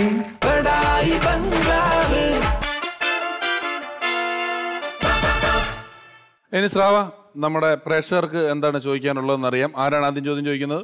എന്റെ പേര് മഹിമ ബെന്നി. ഞങ്ങൾ അങ്കമാലി സെന്റ് ആൻസ് കോളേജിലെ വിദ്യാർത്ഥികളാണ്. എന്താ പഠിക്കുന്നത്? ബികോം. ബികോം. ചോദ്യം ചോദിച്ചോളൂ. നിങ്ങൾ അച്ഛനും മകനും ഒരു സിനിമയിൽ ഒന്നിച്ച് അഭിനയിക്കാണ്. അപ്പോൾ ചേട്ടൻ കോളേജിൽ നിന്ന് വരെ ലേറ്റ് ആവാണ്. അപ്പോൾ മുകേഷ് ചേട്ടനെ ഉപദേശിക്കുകയാണ്. അത് നിങ്ങൾ രണ്ടുപേരും കൂടി ഞങ്ങൾക്ക് വേണ്ടി ഒന്ന് അഭിനയിച്ച് കാണിക്കാമോ? അത് കലക്കും. നീ എന്തുകൊണ്ട് ലേറ്റായി? അപ്പോൾ ഒരു കാരണം ഉണ്ടാക്കി പറയണം. ആര് ജയിക്കും, നുണ പറയണം, രക്ഷിക്കണം എന്നുള്ള. ഇത് എങ്ങനെ? ഇത് നുണയായിരിക്കണോ അതോ പുള്ളി യഥാർത്ഥത്തിൽ സ്പെഷ്യൽ ക്ലാസ് ആയിട്ട് ലേറ്റ് ആയതാണോ? അത് നമുക്ക് മനോധർമ്മം. ചേട്ടന് ഇഷ്ടമുള്ള പോലെ. ഇഷ്ടമുള്ള പോലെ. നല്ല സീനാണ് കേട്ടോ. തുടങ്ങിക്കോളൂ. നീ അവിടെ നടന്നോ? കോളേജിൽ നിന്ന് വാ. ഇതൊക്കെ എത്ര വീട്ടിൽ കഴിഞ്ഞേക്കുന്നു. ഇതാണ് സീൻ. ഹലോ ഹലോ ഹലോ, നില്ല്. എവിടെയായിരുന്നു? കോളേജ്. ഏത് കോളേജ്? ഞാൻ പോകുന്ന കോളേജ്. നിന്റെ കോളേജ് അവിടെ ചെന്നപ്പോഴത്തേക്ക് നീ ഇല്ലെന്ന് പറഞ്ഞല്ലോ. അപ്പം ഞാൻ ഇറങ്ങുമായിരുന്നു. ഇത് 1.5 മണിക്കൂർ മുമ്പാണ് ഞാൻ നിന്റെ കോളേജിൽ പോയത്. അപ്പോൾ അവർ പറഞ്ഞു ഇന്ന് 1.5 മണിക്കൂർ മുമ്പൊന്നും നീ അവിടെ ഇല്ലായിരുന്നു പറഞ്ഞു. നീ എവിടെ പോയിരുന്നു? സത്യം പറ. അപ്പം ഞാൻ കയറുമായിരുന്നു.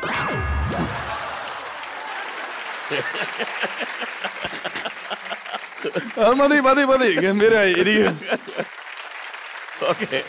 എനിക്ക് ശ്രാവ ഗംഭീരമായി.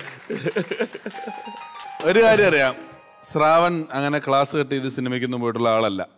പഠിക്കണം എന്ന് പറഞ്ഞപ്പോൾ കൃത്യമായിട്ട് സമയത്ത് നോക്കി പഠിച്ച് ഡോക്ടറായ ശേഷം വന്ന ആളാണ്. അല്ലെങ്കിൽ ഇതിനൊക്കെ ഒരു 2380 ഉത്തരങ്ങൾ നമ്മളൊക്കെ എന്തെല്ലാം പറഞ്ഞേക്കുന്ന വീട്ടില്. അല്ല, ഇത് കണക്ക് വളരെ ചെറിയ പ്രായത്തില് അപ്പോൾ ഇവനൊരു സർട്ടിഫിക്കറ്റ് കിട്ടിയതാണ്. അതായത് അന്ന് ചെന്നൈയിലാണ് താമസം.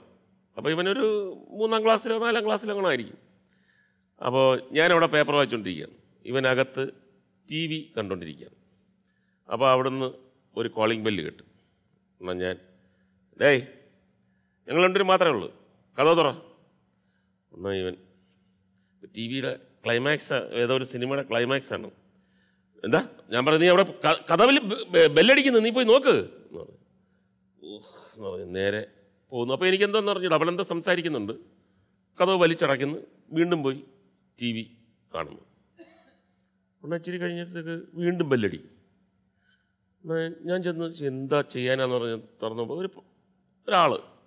ഞാൻ ചെന്താ അല്ല, ഇത് കേബിൾ TV-യുടെ ആളാണ്. അപ്പോൾ അതിൻ്റെ പിന്നെ റെസീറ്റ് കൊടുത്തതാണ് ഈ മാസത്തെ ഇത്. അപ്പം കുട്ടി അത് മേടിച്ചോണ്ട് അകത്തോട്ട് പോയി. പിന്നെ അല്ല ഞാൻ പറഞ്ഞു, എൻ്റെ അടുത്ത് വന്നില്ലല്ലോ, പറഞ്ഞില്ലല്ലോ. അകത്തോട്ട് കയറിപ്പോയി. പക്ഷേ കഥ അടയ്ക്കുന്നതിന് മുമ്പ് അതിങ്ങനെ കീറുന്നത് പോലെ എനിക്ക് തോന്നി. കാര്യം ആളിന് ഈ ക്ലൈമാക്സിൻ്റെ ഇടയിൽ ഇത് വന്നത് എത്ര ഇഷ്ടപ്പെട്ടു. അപ്പം ഞാൻ ചെന്ന് എന്നെ കണ്ടപ്പോൾ തന്നെ 2 സ്റ്റെപ്പ് ബാക്കിലോട്ട് പോയി. ഞാൻ പറഞ്ഞു, എന്താണ് അവിടെ കൊണ്ടുവന്നിട്ട് നീ കീറിയത്? കീറിയില്ല, കീറി എന്നൊക്കെ പറഞ്ഞിട്ട് ഓട്ടിച്ചിട്ട് 2 അടി കൊടുക്കും.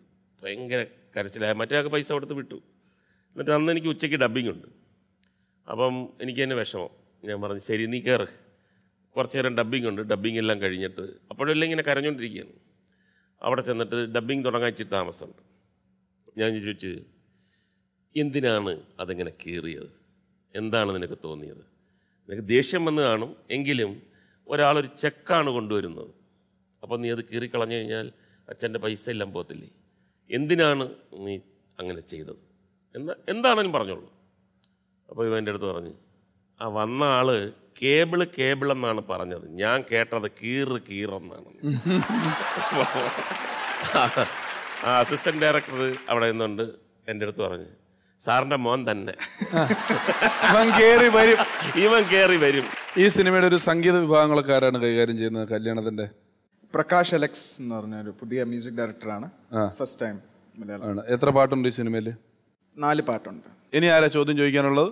അച്ഛനെ പോലെ രാഷ്ട്രീയത്തിലേക്ക് തിരിയാനായിട്ട് ചേട്ടന് ആഗ്രഹമുണ്ടോ? അയ്യോ ഇല്ല, ഞാൻ ഇങ്ങനെയൊക്കെ തന്നെ പാവമായിട്ട് ആക്ടിങ്ങും മെഡിസിനായിട്ട് ജീവിച്ചു. അല്ല, ഒരുപക്ഷെ ബലൂൺ റിലീസ് ആകുന്നതിന് മുമ്പ് മുകേഷനോട് ചോദിച്ചിരുന്നെങ്കിൽ പുള്ളി അയ്യോ എന്നൊക്കെ പറഞ്ഞേനെ. അല്ല, തീർച്ചയായിട്ടും അതൊക്കെ ഓരോരോ കാലഘട്ടങ്ങളിൽ ഓരോരോ ആവശ്യങ്ങൾ വരുന്നു, ഓരോന്ന് മനസ്സിലാക്കുന്നു.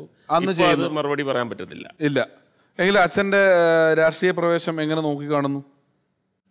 എനിക്ക് ഭയങ്കര സന്തോഷമാണ്. അച്ഛൻ നല്ല രീതിയിലൊക്കെ പോകുന്നുണ്ട് മുന്നോട്ട്, നല്ല ഹെൽപ്പിംഗ് ഒക്കെ ചെയ്യുന്നുണ്ട്.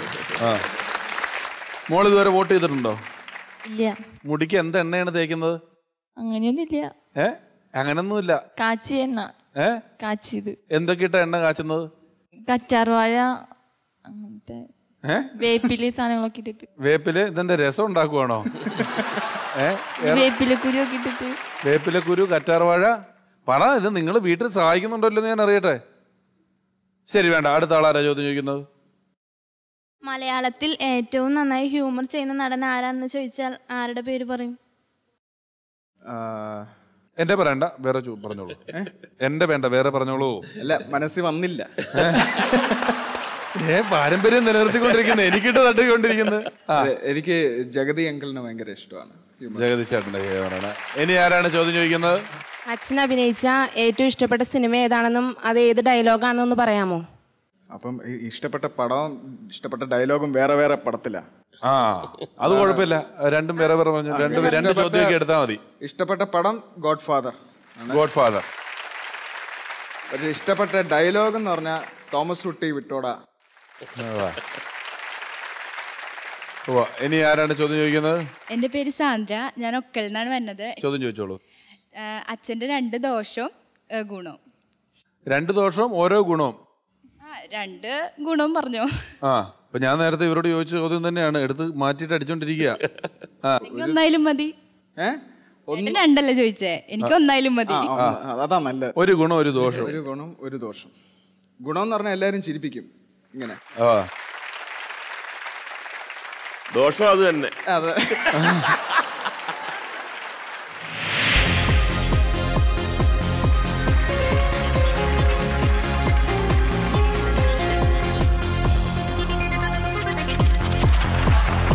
നമ്മളെ വിട്ടു പിരിഞ്ഞു നമ്മൾ ഒരാളായി കഴിഞ്ഞ 4 വർഷം എത്രയോ എപ്പിസോഡുകളിൽ നിറസാന്നിധ്യമായത് നമ്മുടെ അമ്മായി.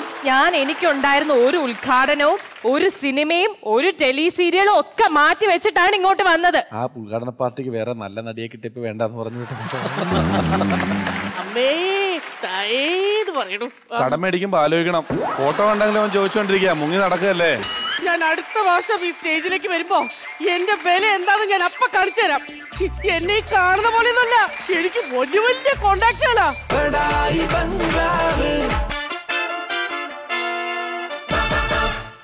ഇനി കല്യാണം എന്ന് പറയുന്ന ഈ സിനിമയുടെ സംവിധായകൻ നമ്മളോടൊപ്പം ചേരാൻ വേണ്ടി എത്തുകയാണ്. ഹൃദയപൂർവ്വം സ്വാഗതം ചെയ്യുന്നു മിസ്റ്റർ രാജേഷ്.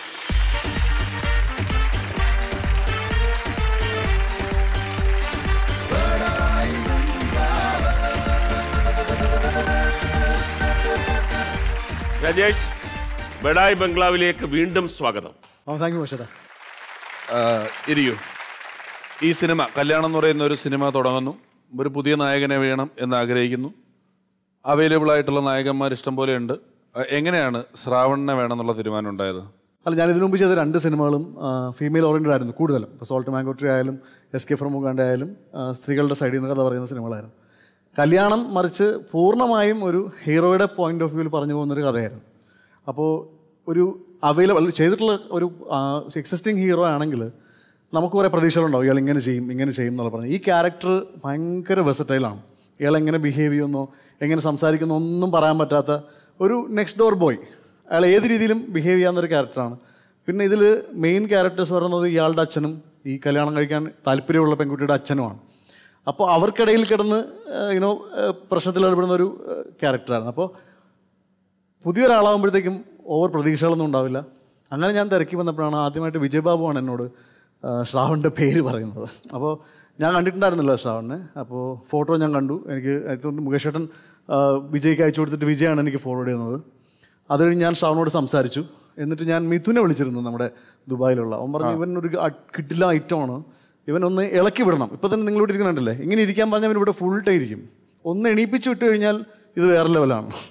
അപ്പോൾ ആ ഒരു FM ഒരു ഇൻ്റർവ്യൂ എന്നാണ് എനിക്ക് ആക്ച്വലി ശ്രാവണിൻ്റെ ഒരു സംസാര രീതിയും അതിനുള്ള ഒരു കോമഡി സാധനങ്ങളൊക്കെ കിട്ടിയത്. ഞങ്ങൾ കണ്ടു, സംസാരിച്ചു, ഞാൻ കഥ പറഞ്ഞു. അത് ശ്രാവണിന് ഇഷ്ടപ്പെട്ടു. അപ്പോൾ ദെൻ ഞങ്ങൾ നല്ല ജെല്ലായി ഇല്ലേ.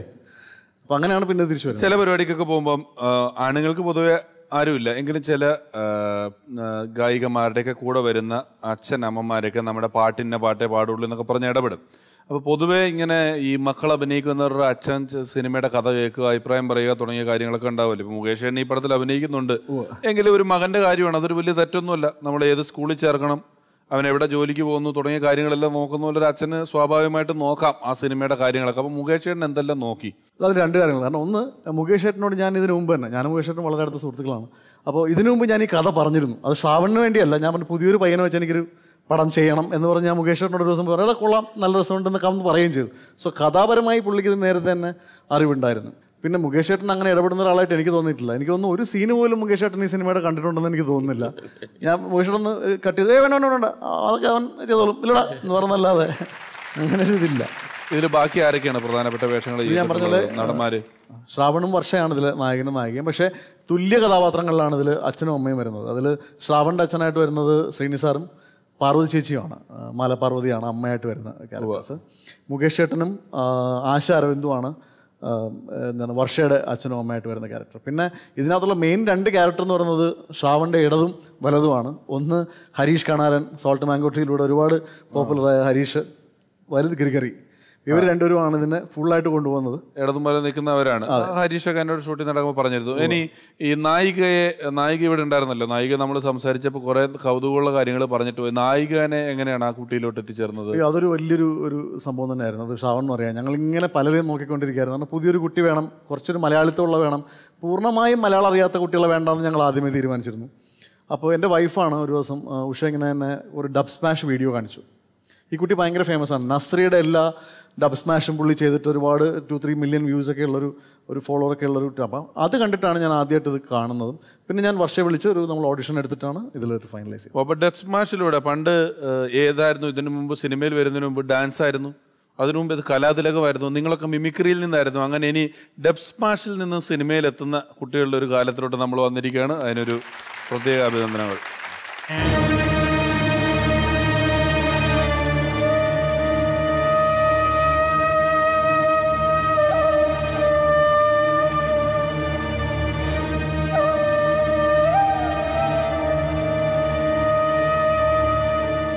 അമ്മായി എന്നാലും ഇത്രയും പെട്ടെന്ന് ഇത്രയും ഫിറ്റും ഹെൽത്തി ആയിരുന്നു.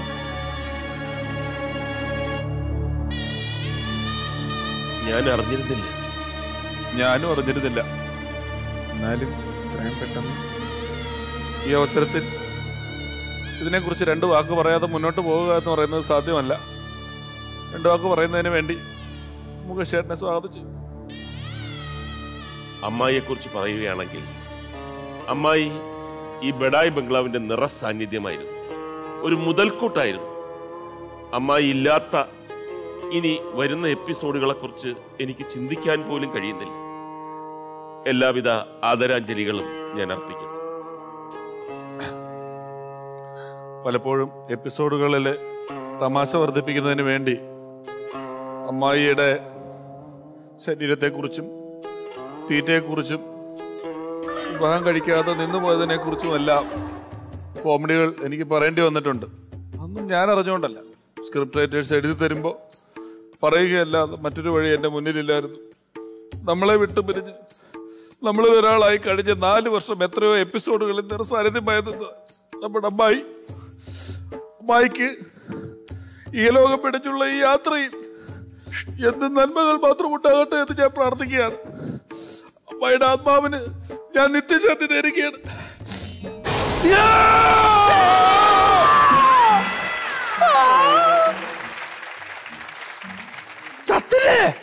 ഈ ജീവിച്ചിരിക്കാൻ ഞാൻ ചത്തു. ഒന്ന് പോടാവുന്നത്. അപ്പൊ പിന്നെ ഈ ഫോട്ടോ കൊണ്ടുവച്ച മാല ഇട്ടേക്കണം. എന്നാ കാര്യത്തിനാ? ഓ ഫോട്ടോ. അതെ, എനിക്ക് ഫാൻസ് ഉണ്ട്. എനിക്ക് ജീൻസ്. ജീൻസും പാൻസും ഒന്നും അല്ല, പിന്നെ ഫാൻസ്, ആരാധകർ. എനിക്ക് ധാരാളം ആരാധകരുണ്ടെന്ന്. ഞാൻ ഈ ആരാധകരോടൊക്കെ 100 പ്രാവശ്യം പറഞ്ഞാ വേണ്ടാന്ന്. പക്ഷെ അവരെല്ലായിടത്തും എന്റെ ഫോട്ടോ കൊണ്ട് വെച്ചിരിക്കുക. പോരാത്തതിന് പാലഭിഷേകം. അത് കാണുന്നവരുടെ വക തെറിയഭിഷേകം എന്തെല്ലോ കേട്ടോണ്ടിരിക്കുന്നത്. ഇപ്പൊ കേരളത്തിൽ അങ്ങോളം ഇങ്ങോളും എന്റെ തല എന്റെ ഹാഫ് ഫിഗർ. എന്റെ തല എന്റെ ഫുൾ ഫിഗർ എന്നല്ലേ പറയുന്നത്? ഹാഫ് വെക്കുമ്പോ തന്നെ ഫ്ലക്സിന്റെ കാര്യം. ഞാൻ ഈ ആരാധകരെ കൊണ്ട് തോറ്റിരിക്ക. ഇന്നാളൊരുത്തൻ കവലയിലെ എന്റെ കട്ടൗട്ടറുടെ മുമ്പിൽ നിന്നിട്ട് അമ്മേ തായേന്ന് പറയണു. കടം മേടിക്കുമ്പോ ആലോചിക്കണം. ഫോട്ടോ കണ്ടെങ്കിലും അവൻ ചോദിച്ചോണ്ടിരിക്കുക, മുങ്ങി നടക്കല്ലേ. ഇതാണ് ഒരു ദിവസം ഞാൻ നോക്കിയപ്പോഴേ എന്റെ കട്ടൗട്ടറിൽ ആരും പഞ്ചാമൃതം ഒഴിച്ചിരിക്കുന്നു. പഞ്ചാമൃതത്തിന് ചാണകത്തിന്റെ മണമായിരുന്നുള്ളൂ. അമ്മായിയുടെ ഫാൻസ് എന്ന് പറയുമ്പോൾ അമ്മ എന്താ ഉദ്ദേശിക്കുന്നത്? രക്തം കൊടുക്കൽ. അമ്മായി രക്തം കൊടുക്കൂ? അമ്മായി രക്തം കൊടുക്കല്ല, ഫാൻസിന്റെ രക്തം അമ്മായി എടുത്തിട്ട് കാശിന് മറിച്ചു കൊടുക്കും. അങ്ങനെയുള്ള പരിപാടികളാണ്.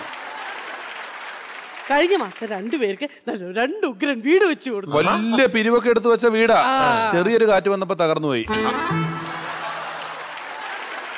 പിന്നെ 2 പേർക്ക് കിഡ്നി മാറ്റി വെക്കാൻ ഞാൻ സഹായിച്ചിട്ടുണ്ട്. പിന്നെ അത് പേപ്പറിലൊക്കെ വന്ന വലിയ കേസായതല്ലയോ? ഒരു വ്യാജ ഡോക്ടറെ കിഡ്നി മാറ്റി വെക്കാൻ സഹായിച്ചെന്നൊക്കെ പറഞ്ഞ് കേസായതാ. പിന്നെ അതെ, ഇഫ് യു ഡോണ്ട് മൈൻഡ്, നിങ്ങൾ ഇവിടുത്തെ വിശിഷ്ട അതിഥികളാണല്ലോ, എന്നെക്കുറിച്ച് ഒരു 2 വാക്ക് നിങ്ങൾ സംസാരിക്കണം. അത് എനിക്കിതൊരു പബ്ലിസിറ്റിയും കൂടിയാവും. Please please please. ചെയ്യാവുന്നതല്ലേ? ശ്രാവൺ ചെയ്തു കൊടുക്കൂ. ശ്രാവ, കഴിഞ്ഞ 4 വർഷമായിട്ട് എനിക്ക് ഏറ്റവും ഇഷ്ടമുള്ള ഒരു ക്യാരക്ടറാണ് ബഡായി ബംഗ്ലാവിൽ. എപ്പോൾ നോക്കിയാലും ചിരിപ്പിച്ചുകൊണ്ട് എനിക്ക് ഭയങ്കരമായിട്ട് ഇഷ്ടമാണ്. ഫിലിം ഡയറക്ടേഴ്സിന്റെ ശ്രദ്ധയ്ക്ക് ഏത് ക്യാരക്ടർ കൊടുത്താലും അമ്മായി ഗംഭീരമായിട്ട് ചെയ്തളയും. അതാണ് അമ്മയുടെ സ്പെഷ്യാലിറ്റി. അപ്പോൾ ഡയറക്ടറും കൂടെ എന്നെ കുറിച്ചൊന്ന് ഇത്രയും പറഞ്ഞില്ലേ, ഇതിൽ കൂടുതൽ ഇനി എന്ത് പറയാനാണ്? ഭയങ്കര കൂടുതലാണെന്നാണ് എൻ്റെ ഒരു. അങ്ങനെയല്ലല്ലോ, ഒരു 2 വാക്കും കൂടെ. അയ്യോ, ഇനി ഇതൊക്കെ വേണോ? അമ്മായി ഒരു ഭയങ്കര സംഭവമാണ്. ഈ കാണുന്ന പോലെ തന്നെ ഒരു വലിയ മനസ്സിൻ്റെ ഉടമയാണ്. ഏത് വേഷം കൊടുത്താലും ചെയ്യുമെന്നൊക്കെ പറഞ്ഞു. ഞാൻ ഉടനെ ഒരു വേഷം തരുന്നുണ്ട്, നമുക്ക് നോക്കാം. അമ്മായി ഒന്ന് അടുത്ത് കാണുമ്പോൾ ഞങ്ങൾക്ക് ആഗ്രഹമുണ്ട്, ഒന്ന് ഇവിടെ വരെ വരാവോ? മുകേഷ് ചേട്ടാ കണ്ടോ, എന്നോട് ഇവർക്കൊക്കെ എന്തൊരു സ്നേഹവും ആരാധനയാണെന്ന്. എന്താന്ന് വെച്ചാലേ, ഈ സെലിബ്രിറ്റീസ് പൊതുവെ ആരാധകരുടെ ഇടയിലേക്ക് ഇറങ്ങി ചെല്ലാറില്ല. നമ്മുടെ അമിതാഭ് ബച്ചൻ സാറ്, അതുപോലെ രജനി സാറ്, കമൽ സാർ, ആരും അങ്ങനെ ആരാധകരുടെ ഇടയിൽ കൂടെ ഒന്നും ഇറങ്ങി ചെല്ലാറില്ല. അപ്പം അതൊരു വേണമെങ്കിൽ നമുക്കൊരു കാര്യം ചെയ്യാം. ഇവിടെ എൻ്റെ ഇത്രയും നല്ല ആരാധകരൊക്കെയുള്ള സ്ഥിതിക്ക് ഒരു ആരാധകനോ ആരാധികയോ വന്നാൽ എൻ്റെ ഒരു ഫോട്ടോ ഞാനൊരു സ്നേഹ സമ്മാനമായി തരുന്നതായിരിക്കും. പിന്നെ അത് വെച്ചിട്ട് നിങ്ങൾ ആരാധിച്ചോളും, ഒരു കുഴപ്പമില്ല. നന്നായിട്ട് വരും പറയും.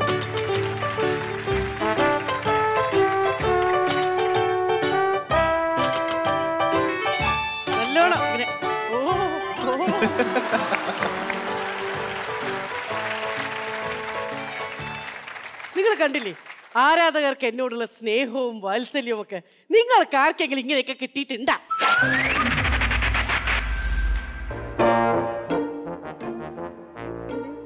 നോക്ക്,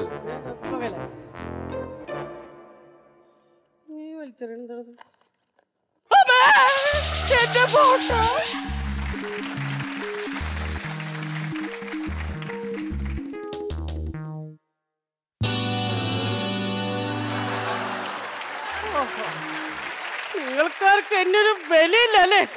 നോക്കിക്കോ, ഞാൻ അടുത്ത വർഷം ഈ സ്റ്റേജിലേക്ക് വരുമ്പോ എന്റെ വില എന്താന്ന് ഞാൻ അപ്പ കാണിച്ചു തരാം. എന്നെ കാണുന്ന പോലെയൊന്നുമല്ല, എനിക്ക് വലിയ വലിയ കോണ്ടാക്റ്റുകളാ. 4 വർഷം ഈ ബഡായി ബംഗ്ലാവിൽ ഞാൻ ഉണ്ടായിട്ട് ഞാൻ ആരാ എന്താന്നൊക്കെ ഞാൻ അടുത്ത പേരുടെ എൻട്രിക്ക് ഞാൻ കാണിച്ചു തരാം. ഞാൻ ഇപ്പൊ കൊണ്ടുവരാം. അല്ല അമ്മായി, അല്ല എനിക്കൊരു കാര്യം പറയാനുണ്ട്. അമ്മായിയെ നേരത്തെ ഓഡിയൻസ് വിളിച്ചല്ലോ അങ്ങോട്ട് ചെല്ലാൻ. ഒരുപക്ഷെ അമ്മായി ചെന്നിരുന്നെങ്കിൽ ഇപ്പൊ ഈ ഫോട്ടോ വലിച്ചെറിഞ്ഞില്ലേ, അതേപോലെ ആ സ്ഥിതി അമ്മായിക്ക് വന്നേനെ. അതുകൊണ്ട് ബുദ്ധിപൂർവം ഓഡിയൻസ് വീട്ടിൽ പോയതിന് ശേഷം പുറത്തോട്ടിറങ്ങിയാൽ മതി, അകത്തേക്ക് പോകും. അതാണ്.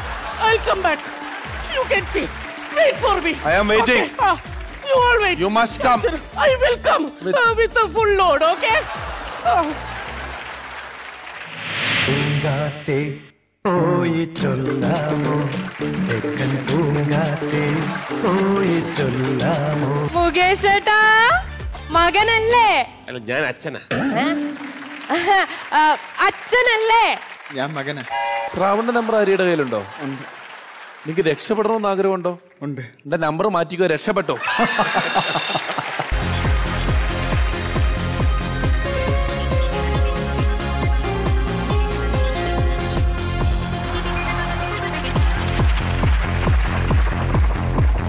എനിക്ക് വേണ്ടി ഒരു ക്ഷേത്രം പണിയാൻ പോവാ. എന്നിട്ട് അവളെ അതിനകത്ത് പ്രതീക്ഷിച്ച് നടയങ്ങ് അടയ്ക്കും, പിന്നെ തുറക്കൂല. നമുക്ക് സമാധാനമായിട്ട് ഇരിക്കാലോ.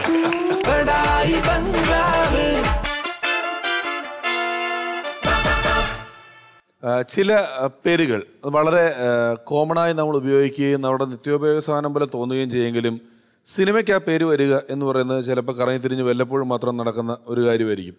ഇപ്പോൾ കല്യാണം എന്നുള്ള പേര് കാക്കയ്ക്കും പൂച്ചയ്ക്കും കല്യാണം, കളമശ്ശേരി കല്യാണം, അങ്ങനെയൊക്കെ പല കല്യാണങ്ങളും വെറും കല്യാണം ആദ്യമായിട്ടാണ് വരുന്നത്. എനിക്ക് തോന്നുന്നു ഈ സൈസ് കല്യാണ പേരുള്ള കൂടുതൽ പടങ്ങളിൽ ചേട്ടനാണ് അഭിനയിച്ചേക്കുന്നത്. എനിക്കൊരു സംശയമുണ്ട്. അല്ലേ? അറിയാതെയാണെങ്കിൽ ഇപ്പൊ ഞാൻ പറഞ്ഞ 2 പടത്തിൽ കല്യാണം, പിറ്റേന്ന് കല്യാണ കച്ചേരി, പൂച്ചയ്ക്കും കല്യാണം, കല്യാൺജി ആനന്ദ്ജിയിലുണ്ടോ? കല്യാൺജി ആനന്ദ്ജിയിൽ ചേട്ടനല്ലേ? ഇനി ഞാൻ പറഞ്ഞുതരാം. ഒരു 2-3 പടം കൂടെ ചേട്ടന് കല്യാണമായിട്ട് ബന്ധപ്പെട്ട പടം. കളമശ്ശേരിയിൽ കല്യാണമാകാൻ ചേട്ടനുണ്ട് ഇല്ലേ? എത്രയോ പടങ്ങളുണ്ട് അതിനകത്ത്, കല്യാണ പടങ്ങൾ. ഈ പേരിലെത്തപ്പെട്ടത് അല്ല, ആക്ച്വലി ഈ സിനിമ ഒരു കല്യാണമാണ് ഈ സിനിമയുടെ എല്ലാം. അല്ല, അപ്പോൾ പെട്ടെന്ന് ഇങ്ങനെ ഒരു പേര് ആരോടെങ്കിലും പറഞ്ഞാൽ അയ്യോ അങ്ങനെ ഒരു സിനിമ വന്നിട്ടുണ്ടല്ലോ എന്ന് പറയും. ഈ കല്യാണം എന്നൊരു സിനിമ വന്നിട്ടില്ല എന്ന് തന്നെ പലർക്കും അറിയില്ല. അപ്പോൾ അത് ഞാൻ ആദ്യം പറഞ്ഞപ്പോൾ പറഞ്ഞില്ല, ഇത് ഞാൻ രജിസ്റ്റർ ചെയ്യുന്നത് പറഞ്ഞില്ല, ഇത് ഓൾറെഡി രജിസ്റ്റർ ചെയ്തിരിക്കുകയാണ് ഈ കല്യാണം പേര്. നോക്കിയപ്പോഴത്തേക്ക് വിജയ് ബാബുവാണ് ഈ പേര് രജിസ്റ്റർ ചെയ്തിരിക്കുന്നത്. ഞാൻ നേരെ വിളിച്ചു വിജയ് ഈ പേര് ഞാൻ എടുക്കുകയാണ് കേട്ടോ. അപ്പോൾ അത് ഞാൻ പറഞ്ഞില്ല, ഈ സിനിമയ്ക്ക് ഇതിനേക്കാൾ നല്ലൊരു പേരില്ല. അപ്പോൾ പുള്ളിക്ക് അത് അറിയാമ്പോൾ അത് കറക്റ്റാണ്, ഓക്കെ ശരി. അങ്ങനെയാണ് ഈ കല്യാണം എന്ന സിനിമയിലേക്ക് എത്തിച്ചേരുന്നത്. ശ്രാവണിനെ സംബന്ധിച്ചിടത്തോളം ഒരു സിനിമ ചെയ്തു കഴിഞ്ഞു. നമ്മുടെ കയ്യിൽ 2 ജോലിയുണ്ട്. 2ാം ക്ലാസ്സിൽ പഠിക്കുമ്പോൾ അഭിനയമാണ് താല്പര്യം എന്ന് പറഞ്ഞു. എങ്കിലും സിനിമയും ഉണ്ട്. ചിലർ ഇപ്പം ഒരു നടിയോടൊക്കെ ചോദിച്ചാൽ പറയും എനിക്ക് ഡാൻസിൻ്റെ കൂടെ സിനിമയും കൂടെ കൊണ്ടുപോകാനാണ് താല്പര്യം, എനിക്ക് ബിസിനസ്സിൻ്റെ കൂടെ സിനിമയും കൂടെ കൊണ്ടുപോകാനാണ് താല്പര്യം. പക്ഷേ ഇത് അത്തരത്തിൽപ്പെട്ടൊരു പണിയല്ല. നിങ്ങളുടെ കയ്യിലുള്ള ഡോക്ടർ പണി എന്ന് പറയുന്നത് കൂടെ കൊണ്ടുപോക്ക് എന്ന് പറയുന്ന ഒരു പരിപാടിയില്ല. അപ്പോൾ കുറച്ചുകൂടെ ഫോക്കസ് എന്തെന്നിലോട്ടായിരിക്കും. പക്ഷേ എനിക്ക് 2 പ്രൊഫഷനിലും ഒരു സിമ്പിൾ സൊല്യൂഷനാണ് എനിക്ക് ചെയ്യേണ്ടത്. ഒന്ന്, ഡോക്ടർ പണിയിൽ പേഷ്യൻറ്റ് ട്രീറ്റ്മെൻറ്റ് കഴിഞ്ഞിട്ട് അവരുടെ ഒരു ചിരിയുണ്ട്, ചിരിച്ചുകൊണ്ട് അവർ പോവും. ആ ചിരി തന്നെ എൻ്റെ പടം കണ്ടിട്ട് എല്ലാവരും ഇറങ്ങുമ്പം എനിക്കത് സമ്മാനിക്കണം. അത്ര 2ഉം ഒരേപോലെയാണ്. അല്ല, ശ്രാവണെ സംബന്ധിച്ചിടത്തോളം ഞാനിങ്ങനെ ഇതിപ്പം പിഷാരടി പറഞ്ഞപ്പോഴത്തേക്ക് പെട്ടെന്ന് ആലോചിച്ചാണ്. ശ്രാവൻ്റെ ആ സ്ഥിതിയിലുള്ള ആൾക്കാർക്ക് കുറച്ച് ടഫാണത്. കാര്യം എന്ന് പറഞ്ഞാൽ നമ്മുടെ നാട്ടിലുള്ള ഒരവസ്ഥ ഇപ്പോൾ കുറച്ച് മാറിയിട്ടുണ്ട്. പണ്ട് എൻ്റെ കൂടെ പഠിച്ചിരുന്ന ഒരുപാട് പേര് നല്ല കലാകാരന്മാരുണ്ടായിരുന്നു. സിനിമയിൽ വന്ന് അഭിനയിക്കണം, അല്ലെങ്കിൽ കഥ എഴുതണം, സംവിധാനം ചെയ്യണം, അങ്ങനെയൊക്കെ ആഗ്രഹമുള്ളത് കോളേജ് ലെവലിൽ തന്നെ പ്രൂവ് ചെയ്തവരുണ്ടായിരുന്നു. പക്ഷേ ഒരു പരിധി കഴിഞ്ഞപ്പോൾ അവർക്ക് എന്തെങ്കിലും ഒരു ജോലി കിട്ടും. കോളേജ് വിട്ടിട്ട് ഒന്ന് വെയിറ്റ് ചെയ്യുമല്ലോ എന്ത് ചെയ്യണമെന്ന്. പെട്ടെന്ന് ഇവർക്കൊക്കെ ഒരു ജോലി കിട്ടിയിട്ട് പിന്നീട് ആദ്യം കട്ട് ചെയ്യുന്നത് കലാരംഗത്തേക്കുള്ള ആ ഒരു എൻട്രിയാണ്. കാര്യം എന്ന് പറഞ്ഞു കഴിഞ്ഞാൽ ആ കാലത്ത് ആരും തന്നെ ഒരു ജോലി വിട്ടിട്ട് ഇതിൻ്റെ പേരിൽ ഒരു ഗ്യാരണ്ടി ഇല്ലാത്ത സ്ഥലത്ത് പോകാൻ സമ്മതിക്കത്തില്ല. നാട്ടുകാർ സമ്മതിക്കത്തില്ല, വീട്ടുകാർ സമ്മതിക്കത്തില്ല, കൂട്ടുകാർ സമ്മതിക്കത്തില്ല. അങ്ങനെ വർഷങ്ങൾ കഴിയുമ്പോൾ എൻ്റെ അടുത്ത് തന്നെ പല സന്ദർഭങ്ങളിലും ഞാൻ കാണുമ്പോഴത്തേക്ക് അവർ പറയും ഞാനും കൂടെ വരേണ്ടതായിരുന്നു, എൻ്റെ ആഗ്രഹം അതായിരുന്നു. പക്ഷേ നമ്മുടെ നാടിൻ്റെ ഒരു അവസ്ഥ, ശ്രാവൻ്റെ അടുത്തൊക്കെ പറഞ്ഞു, ശ്രാവൻ ഭയങ്കര ഡിഫിക്കൽട്ടായിട്ടുള്ള ഒരു തീരുമാനമായിരിക്കും എടുക്കേണ്ടത് ഏതാണ്. പക്ഷേ എൻ്റെ ഒരു അഭിപ്രായം പറയുകയാണെങ്കിൽ റിസ്ക് എടുത്താണെങ്കിലും ഒരു കലാകാരനായിട്ട് കുറെ കൂടെ രീതിയിൽ നിൽക്കുന്നതാണ് എൻ്റെ സന്തോഷം എന്ന് വിചാരിച്ച് മറ്റേത് വിടണമെന്നല്ല. You have to decide.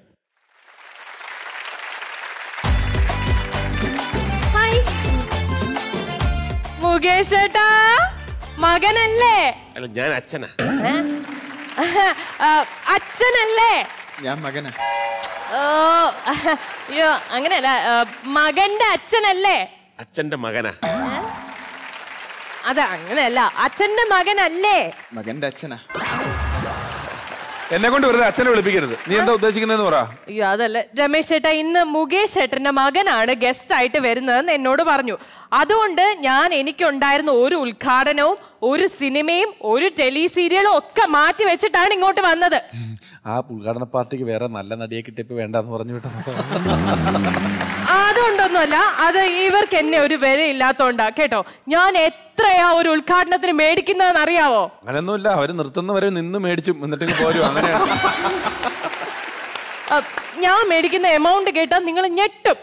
അതെ, കഴിഞ്ഞ ആഴ്ച ഞാൻ ഒരു ഉദ്ഘാടനത്തിന് ചെന്നിട്ട് ഉദ്ഘാടനം കഴിഞ്ഞ് ഞാൻ കാറിലേക്ക് കയറാൻ ചെന്നപ്പോൾ 2-3 പേര് ചേർന്ന എനിക്ക് കാറിന്റെ ഡോർ തുറന്നു തന്നത്. പഴയ തുരുമ്പ് പിടിച്ചൊരു പാട്ടക്കാരായിരുന്നു. 3 പേര് ചേർന്ന് വലിച്ച് പിന്നെ വെട്ടിപ്പൊളിച്ചാ ഇവിടെ അതിനകത്തോട്ട് കേട്ടത്. ചെയ്യാൻ പറ്റുള്ളൂ. അല്ല, ശ്രവണിനെ കേൾക്കണോ? ഈ പണ്ടേ ഖുഷ്ബുവിന്റെ ആരാധകർ ഖുഷ്ബുവിന് വേണ്ടി ഒരു അമ്പലം പണിഞ്ഞായിരുന്നു. അതുപോലെ എന്റെ ആരാധകരൊക്കെ കൂടി ചേർന്ന് എനിക്ക് വേണ്ടി ഒരു ക്ഷേത്രം പണിയാൻ പോവാ. എന്നിട്ട് അവളെ അതിനകത്ത് പ്രതീക്ഷിച്ച് നടയും അടയ്ക്കും, പിന്നെ തുറക്കൂല. നമുക്ക് സമാധാനമായിട്ടിരിക്കാലോ. അതെ, അച്ഛനെ ഇരുത്തിക്കൊണ്ട് പുകഴ്ത്തുവാണെന്ന് വിചാരിക്കരുതേ. അച്ഛൻ പണ്ട് ഈ റൊമാൻറ്റിക് പാർട്ട് സീനിലൊക്കെ അഭിനയിക്കുന്ന കാണാൻ എന്തൊരു ഭംഗിയാ. അതിന് ചെറിയ ഒരു കോമഡി ഒക്കെ ചേർന്നേ അടിപൊളിയായിരുന്നു കേട്ടോ. പക്ഷെ മുകേഷ് ഏട്ടന് ഭാഗ്യമില്ല. മുകേഷ് ഏട്ടന്റെ നായികയായിട്ട് അഭിനയിക്കാൻ എന്നെ വിളിച്ചപ്പോഴേ എന്റെ കയ്യിൽ ഫ്രീ ഡേറ്റ്സ് ഇല്ലായിരുന്നോ. അതിന്റെ വലിയ സങ്കടം മുകേഷ് ഏട്ടൻ. എനിക്കറിയാം, ഞാൻ മൊത്തം സങ്കടം കണ്ടോ. ആ സങ്കടം ഇപ്പൊ തീർക്കാനാണ് എന്റെ തീരുമാനം. എങ്ങനെയാന്ന് ചോദിക്കാ? മുകേഷ് ഏട്ടന് പകരം മുകേഷ് ഏട്ടന്റെ മകന്റെ കൂടെ ദേ ഇവിടെ വെച്ച് ഞാൻ ഒരു പാട്ട് സീൻ അഭിനയിക്കുന്നു. എങ്ങനെയുണ്ട്? അപ്പൊ നമുക്ക് അങ്ങോട്ട് പോയി ശ്രാവൺ. മുകേഷ് ഏട്ടൻ കണ്ടു പഠിച്ചോളൂ കേട്ടോ.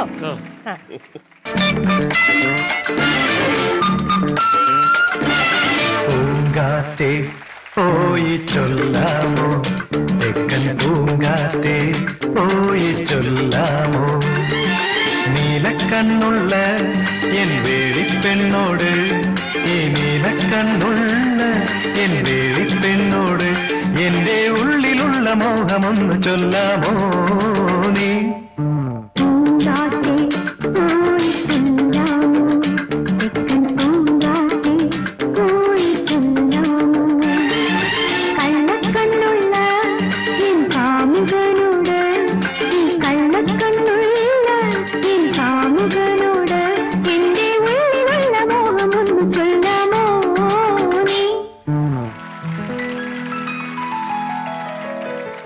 എങ്ങനെയുണ്ട്?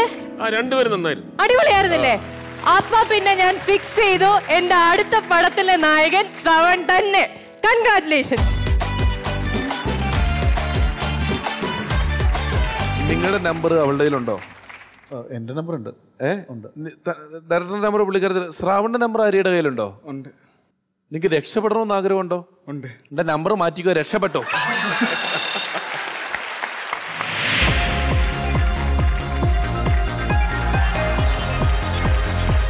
ഒരു സത്യം പറയട്ടെ, ഞാൻ ഉഗാണ്ടയിൽ പ്രോഗ്രാം അവതരിപ്പിച്ചിട്ടുണ്ട്. ആണോ? എന്നിട്ടും ഉഗാണ്ട ഇന്നും നിലനിൽക്കുന്നു. എല്ലാവർക്കും ഞാൻ ഞെട്ടിക്കുന്നു പറഞ്ഞാൽ ഞാൻ ഉറപ്പായിട്ടും ഞെട്ടിക്കും.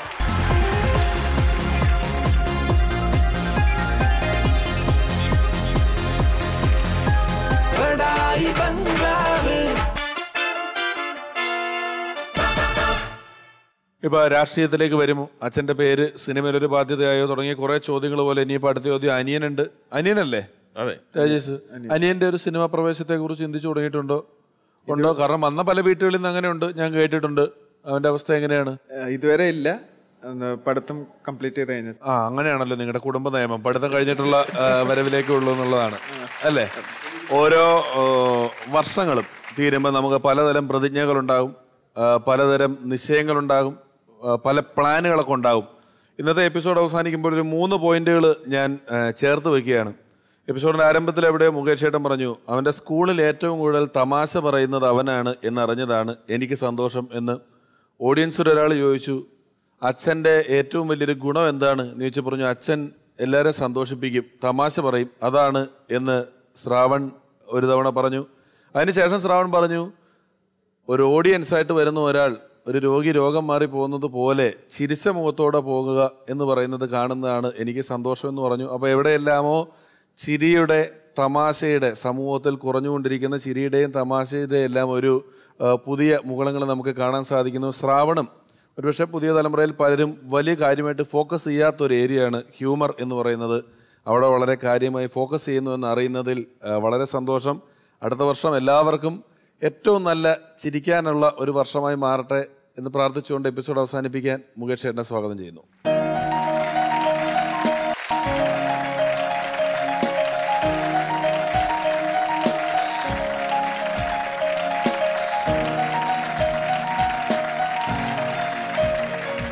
കല്യാണം ടീമുമായിട്ടുള്ള എപ്പിസോഡ് അവസാന ഘട്ടത്തിലേക്ക് വരികയാണ്. ഇതിൻ്റെ ഡയറക്ടർ രാജേഷ് നായർ, അദ്ദേഹം ഉഗാണ്ടയിൽ ജോലി ചെയ്യുന്ന ഒരാളാണ്. ഉഗാണ്ടയിൽ വർഷങ്ങളായിട്ട് അദ്ദേഹം അവിടെ ജോലി ചെയ്യുന്നു. സിനിമയോടുള്ള ഏറ്റവും വലിയ ഒരു സ്നേഹവും ആദരവും ആഗ്രഹവും കൊണ്ട് അദ്ദേഹം സിനിമയിലും സജീവമായിട്ട് നിൽക്കുന്നു. നമ്മളിവിടെ 2 ജോലി ഒരേ സമയത്ത് ചെയ്യുന്നതെന്ന് പറഞ്ഞു കഴിഞ്ഞാൽ ഏറ്റവും സക്സസ്ഫുള്ളായിട്ട് ചെയ്യുന്ന ഒരാൾ രാജേഷാണ്. ഇടയ്ക്ക് അവിടെ പോയിട്ട് അദ്ദേഹത്തിൻ്റെ അവിടുത്തെ ബിസിനസ്സും കാര്യങ്ങളും നോക്കുന്നു, ഇവിടെ വന്ന് കഥ നോക്കുന്നു. അപ്പോൾ അദ്ദേഹത്തിൻ്റെ ആദ്യത്തെ സിനിമയിൽ ഞാൻ അഭിനയിച്ചിരുന്നു, എസ്കേപ്പ് ഫ്രം ഉഗാണ്ട. അപ്പോൾ അന്ന് ഞാൻ എയർപോർട്ടിലോട്ട് പെട്ടിയൊക്കെ ആയിട്ട് പോയപ്പോഴത്തേക്ക് എല്ലാവരും ചോദിച്ചു, എവിടെ പോകുന്നു? ഉഗാണ്ടയിൽ. അപ്പോൾ എല്ലാവരും പറഞ്ഞു, കളിയാക്കാതെ, ചേട്ടൻ എന്ത് പറഞ്ഞാലും ഒരു തമാശയാണ്. കാര്യം മലയാളികളുടെ ഇടയിൽ ഒന്ന് തിരിച്ച് വേല വെക്കുന്ന, അങ്ങ് ഉഗാണ്ടായി പോയി പറഞ്ഞാൽ മതി, ഇങ്ങനെയൊക്കെയുള്ള പഴഞ്ചൊല്ലുകൾ പണ്ട് പോലെ, അങ്ങനെ ഒരു സ്ഥലം ഉണ്ടെന്ന് പോലും പല മലയാളികൾക്കും അറിഞ്ഞുകൂടാ. ഞാൻ ഖത്തറിൽ ചെന്നപ്പോൾ അവിടുത്തെ മലയാളീസ് എല്ലാം കൂടെ വന്നപ്പോഴത്തേക്ക്, ചേട്ടാ ഇവിടെ ഏത് പരിപാടി, എന്ത് പ്രോഗ്രാമാണ് വന്നത്? അല്ല, ഞാനേ ഇവിടെ അല്ല വന്നത്, പിന്നെ ഞാനങ്ങ് ഉഗാണ്ടയിലേക്ക് പോവുകയാണ്. എല്ലാവരും കൂടെ, ഓ ഈ ചേട്ടൻ എന്ത് പറഞ്ഞാലും തമാശയാണ്. അങ്ങനെ ഉഗാണ്ട എന്ന് പറയുന്ന സ്ഥലത്ത് എങ്ങനെ അവിടെ എത്തിപ്പെട്ടത് ഞാൻ പല പ്രാവശ്യവും രാജേഷിൻ്റെ അടുത്ത് ചോദിച്ചിട്ടുണ്ട്. പക്ഷേ ഒരുപാട് മലയാളികൾ എന്ന് പറഞ്ഞു കഴിഞ്ഞാൽ നമ്മൾ അന്തം വിട്ടു പോകുന്ന തരത്തിലുള്ള മലയാളികളുള്ള ഒരു സ്ഥലം തന്നെയാണ് ഉഗാണ്ട. എന്നാ ഒരു സത്യം പറയട്ടെ, ഞാൻ ഉഗാണ്ടയിൽ പ്രോഗ്രാം അവതരിപ്പിച്ചിട്ടുണ്ട്. ആണോ? എന്നിട്ടും ഉഗാണ്ട ഇന്നും നിലനിൽക്കുന്നു. അപ്പോൾ അത്രയും മലയാളികളുള്ള സ്ഥലമാണ് ഉഗാണ്ട. അപ്പോൾ ഇനിയും രാജേഷിനെ സംബന്ധിച്ചിടത്തോളം സിനിമയോടുള്ള ഈ ഒരു സ്നേഹം ഇതേപോലെ തന്നെ മുന്നോട്ട് കൊണ്ടുപോവുക, അതേപോലെ തന്നെ ജോലിയും ബിസിനസ്സും മുന്നോട്ട് കൊണ്ടുപോവുക. ശ്രാവനെക്കുറിച്ച് പറയുകയാണെങ്കിൽ ആദ്യം തന്നെ പിഷാരടി എന്നെ ഓർമ്മിപ്പിച്ചു, ഞാൻ എന്ത് പറഞ്ഞാലും അത് വളരെ സൂക്ഷിച്ച് പറയണം. കാര്യം നല്ലത് പറഞ്ഞു കഴിഞ്ഞാൽ അത് മകനെ ഒന്ന് ഉയർത്തിവിടാൻ, മോശം പറഞ്ഞു കഴിഞ്ഞാൽ അത് സ്വന്തം മകനെ പോലും അദ്ദേഹത്തിന് ഇഷ്ടമല്ല. അങ്ങനെ പല പല വ്യാഖ്യാനങ്ങൾ വരും. എന്നാൽ ഈ പടത്തിൻ്റെ സ്വിച്ച് ഓൺ ചെയ്തത് ബഹുമാനപ്പെട്ട മുഖ്യമന്ത്രി സഖാവ് പിണറായി വിജയനാണ്. അപ്പോൾ അന്ന് ആ ഉദ്ഘാടന പ്രസംഗത്തിൽ ഞാൻ ഒരു പ്രാവശ്യം പറഞ്ഞതാണ്, എങ്കിലും ബഡായി ബംഗ്ലാവിൻ്റെ ഓഡിയൻസിന് വേണ്ടി ഞാൻ ഒരിക്കൽ കൂടി പറയുന്നു. ഇവിടെ പല തരത്തിലും പരാമർശിച്ചു, എങ്കിലും ഞാൻ എൻ്റെ ഈ 10ാം ക്ലാസ്സിൽ പഠിക്കുമ്പോൾ ഉണ്ടായ ഒരു ഓർമ്മയാണ് നിങ്ങളുമായിട്ട് പങ്കുവെക്കുന്നത്. അച്ഛനും ബാപ്പയും എന്ന സിനിമ, അപ്പോൾ കൊല്ലം കാളിദാസ കലാകേന്ദ്രത്തിൻ്റെ സംഗമം, KT മുഹമ്മദ് എഴുതിയ സംഗമം എന്ന നാടകത്തിൻ്റെ ചലച്ചിത്രാവിഷ്കാരമാണ് അച്ഛനും ബാപ്പയും. ഒരുപാട് ദേശീയ അവാർഡുകൾ നേടിയ ഒരു സിനിമയാണ് അച്ഛനും ബാപ്പയും. അപ്പോൾ അതിനകത്ത് വളരെ പ്രോമിനൻ്റ് ആയിട്ടുള്ള ഒരു റോൾ അഭിനയിക്കാൻ വേണ്ടി നമ്മുടെ പ്രിയങ്കരനായ ബഹദൂർ ഖാ അന്ന് കൊല്ലത്ത് വന്നിരുന്നു. ബഹദൂർ ഖാ ഈ ജഗതി ചേട്ടൻ്റെ കാര്യം പറഞ്ഞതുപോലെ നമ്മളെല്ലാവരും ആ കാലഘട്ടത്തിൽ ഏറ്റവും കൂടുതൽ ആരാധിക്കുന്ന ഒരാളാണ്. കാര്യം നിമിഷ നേരം കൊണ്ട് കണ്ണു നിറയ്ക്കാനും നിമിഷ നേരം കൊണ്ട് പൊട്ടിച്ചിരിപ്പിക്കാനും കഴിവുള്ള അതുല്യ നടനാണ്. ചിലപ്പോൾ ഒരുപക്ഷെ ലോകോത്തര നടന്മാരിൽ ഒരാളാണ് ബഹദൂർ ഖാ. അപ്പോൾ മറ്റുള്ള നടന്മാരൊക്കെ ഉണ്ടായിരുന്നിട്ടും ഞാൻ ബഹദൂർ ഖായുടെ ഓട്ടോഗ്രാഫ് വാങ്ങാനായിരുന്നു എൻ്റെ ആദ്യത്തെ ആഗ്രഹം. അപ്പോൾ ഞാൻ 10ാം ക്ലാസ്സിലായതുകൊണ്ട് എല്ലാവരും ഓട്ടോഗ്രാഫ് കൊണ്ട് നടക്കുന്നുണ്ട്. അപ്പോൾ ഞാൻ ബഹദൂർ ഖാ അടുത്ത് പറഞ്ഞു, നേരിട്ട് പറഞ്ഞു കഴിഞ്ഞാൽ എനിക്കൊരു ഒരു പേടി, എന്നെ അറിഞ്ഞുകൂടാതെ പോയാലോ. അപ്പം ഞാൻ അവിടെ നിന്ന KT മുഹമ്മദ്, അദ്ദേഹം ഇതിൻ്റെ തിരക്കഥാകൃത്താണ്, അദ്ദേഹത്തിനെ എനിക്കറിയാം. ഞാൻ പറഞ്ഞു, എനിക്ക് ബഹദൂർ ഖായുടെ ഓട്ടോഗ്രാഫ് വേണം.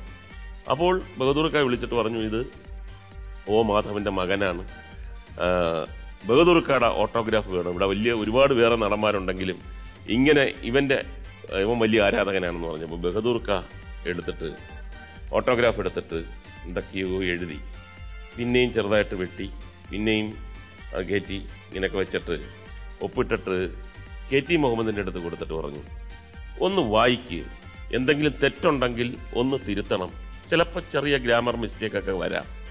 അപ്പോൾ ആ മറ്റൊരു അതുല്യ സാഹിത്യകാരൻ ഈ ഓട്ടോഗ്രാഫ് എടുത്തിട്ട് ചില ചുനിപ്പുകൾ, ചില പുള്ളികൾ ശരിയാക്കി എൻ്റെ കയ്യിൽ തന്നു. ഞാനത് മാറി നിന്ന് വായിച്ചപ്പോൾ അതിനകത്ത് എഴുതിയിരുന്നത്, നിന്റെ അച്ഛൻ O മാധവൻ വലിയ നടനാണ്, ഒരിക്കൽ നിന്നിലൂടെ നിന്റെ അച്ഛനെ അറിയുന്നതാണ് എൻ്റെ സന്തോഷം, എൻ്റെ പ്രാർത്ഥന. ശരിക്കും ആ ഓട്ടോഗ്രാഫ് ഞാനങ്ങനെ, ഇതിനപ്പുറത്തൊരു കോംപ്ലിമെൻറ്റ് ഒരു സിനിമയെ ആഗ്രഹിക്കുന്ന ഒരാൾക്ക് കിട്ടാനില്ല. അപ്പോൾ ഞാനിങ്ങനെ അത്രമാത്രം ഇമോഷണലായിട്ട് ആ ഓട്ടോഗ്രാഫ് ഞാനിങ്ങനെ നെഞ്ചോട് ചേർത്ത് വെച്ച് കുറേ നേരം. അതേ ഓട്ടോഗ്രാഫ് ചെറിയ ഒരു വ്യത്യാസത്തോടെ ഞാൻ ശ്രാവണ് എഴുതി കൊടുക്കുന്നു, നിന്റെ അച്ചാച്ചൻ O മാധവൻ വലിയ നടനാണ്, നിന്നിലൂടെ നിന്റെ അച്ചാച്ചനെ അറിയുന്നതാണ് എൻ്റെ സന്തോഷം, പ്രാർത്ഥന. നന്ദി എല്ലാവർക്കും. ഞാൻ ഞെട്ടിക്കും പറഞ്ഞാൽ ഞാൻ ഉറപ്പായിട്ടും ഞെട്ടിക്കും കേട്ടാ. ഈ 4 വർഷ കാലയളവിൽ ഞാനൊരു ചെറിയ ബ്രേക്ക് എടുത്ത വിവരം നിങ്ങൾക്ക് എല്ലാവർക്കും അറിയാലോ. ഒരുപാട് നീണ്ട യാത്രകളിലായിരുന്നു ഞാൻ. അതുപോലെ സന്യാസം മാത്രമായിരുന്നില്ല, ലണ്ടൻ, യൂറോപ്പ് എല്ലാ സ്ഥലങ്ങളിലും ഞാൻ യാത്ര ചെയ്തു. പലതരത്തിലുള്ള ഫാഷൻ വീക്കുകളിലും എല്ലാ തരത്തിലുള്ള കാര്യങ്ങളിലും ഞാൻ പങ്കെടുത്തു. I am going to introduce my London friends. Friends from the London fashion industry and their friends too. Welcome Akhil and Aishwarya and their whole team. Whole team എന്ന് പറഞ്ഞാൽ വെറും ടീം മാത്രമല്ല. They are Mr. England, Miss England, Mr. Southend. Welcome Akhil and Aishwarya, fashion designers. VFW, welcome. This is Mr. England, Jacques. Miss England, Natasha Hemming. And Mr. Southend, Darren Imosi. He is also a model from the London Fashion Week and also from the Paris Fashion Week. ശരി, ധൈര്യമുണ്ട്. Yes, ധൈര്യമുണ്ട്. Paper നോക്കാതെ ബാക്കി ഇംഗ്ലീഷിൽ say. Yes. Hi, hello. Hello, hello, welcome to Badai Bungalow. Hello. Hello. Welcome, welcome, welcome. Hi, welcome. This is our house owner, Mr. Mukesh. He's a very popular star, TV host, and he is he's a MLA. Why this collaboration? അപ്പോ Akhil and Aishwarya ഒരു മലയാളീസും കൂടിയാണ്. We have to be proud about that. അല്ല, അതായത് ഇത് കണ്ടുകൊണ്ടിരിക്കുന്ന പ്രേക്ഷകനെ സംബന്ധിച്ചിടത്തോളം ഇപ്പൊ ഒരു ചിന്ത മനസ്സിലുണ്ട്. പോലീസുകാർക്ക് എന്താണ് ഈ വീട്ടിൽ കാര്യം? അതാണ് ചിന്തിച്ചിട്ടുണ്ട്. അതിന്റെ ഉത്തരം തൊപ്പിയിട്ട് അഖിൽ തന്നെ പറയും. എന്താണ് പോലീസുകാർക്ക് ഇപ്പൊ ഈ വീട്ടിൽ കാര്യം? ഇവരെങ്ങനെ ഇവിടെ എത്തി? ആരാണ് ഇവർ? ന്യൂ ഇയറുമായി ബന്ധപ്പെട്ട് ഇവർ എന്തൊരു ബഡായി ബംഗ്ലാവിൽ നമ്മൾ കൊണ്ടുവന്നു കാരണം വിശദമായിട്ട് പറയൂ. ആക്ച്വലി ഞങ്ങൾ ലണ്ടൻ ഫാഷൻ ഇൻഡസ്ട്രി വർക്ക് ചെയ്യുന്നു. ഞങ്ങൾ ഒരു വർഷമായിട്ടുള്ള ഒരു പ്രോജക്റ്റ് പ്ലാൻ ചെയ്യുന്നുണ്ട്. ഇന്ത്യയിൽ ഒരു ഫാഷൻ വീക്ക്. അത് നമ്മൾ കേരളത്തിൽ ജനിച്ച് വളർന്നുകൊണ്ട് കേരളത്തിൽ തന്നെ ഒരു ഇന്റർനാഷണൽ ഫാഷൻ വീക്ക് ചെയ്യാന്നുള്ളത്. Fashion with a cos. അത് നമ്മൾ ഡോക്ടർ സിദ്ദിഖിൻ്റെയും ഇറാം ഗ്രൂപ്പിൻ്റെ MD പിന്നെ സുരേഷ് ഏട്ടൻ തുടങ്ങിയവരുടെ ഹെൽപ്പോട് കൂടി എക്സിക്യൂട്ട് ചെയ്യാൻ സാധിച്ചു. London, Paris, Milan, New York fashion week എന്നുള്ള മോഡൽസും London, New York, Italy, UAE first fashion designer മോനാൽ Mansouri ഉൾപ്പെടെയുള്ള ഡിസൈനേഴ്സിനെയും കൊണ്ടുവന്ന് ഞങ്ങളൊരു ഷോ എക്സിക്യൂട്ട് ചെയ്തു. എ സ്ക്വയർ ലണ്ടൻ എന്ന് പറയുന്ന ഞങ്ങളുടെ കമ്പനി. ലണ്ടനിൽ കൂടെ വർക്ക് ചെയ്തിരുന്ന മിസ്റ്റർ ഇംഗ്ലണ്ട് ജാക്കേഴ്സ് വന്നിട്ടുണ്ട്. വേൾഡ് ഫേമസ് മോഡലാണ്.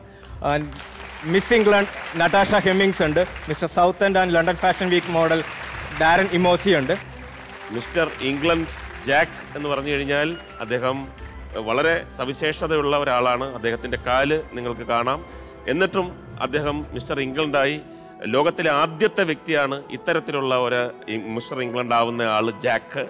അദ്ദേഹം ഒരുപാട് കഴിവുകളുള്ള ആളാണ്. ഒരു മോട്ടിവേഷൻ സ്പീക്കറാണ് അദ്ദേഹം.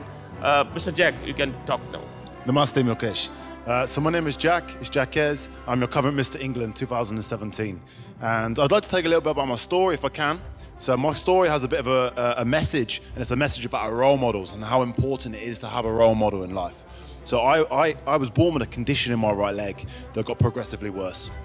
And at the age of 16, I had my leg amputated.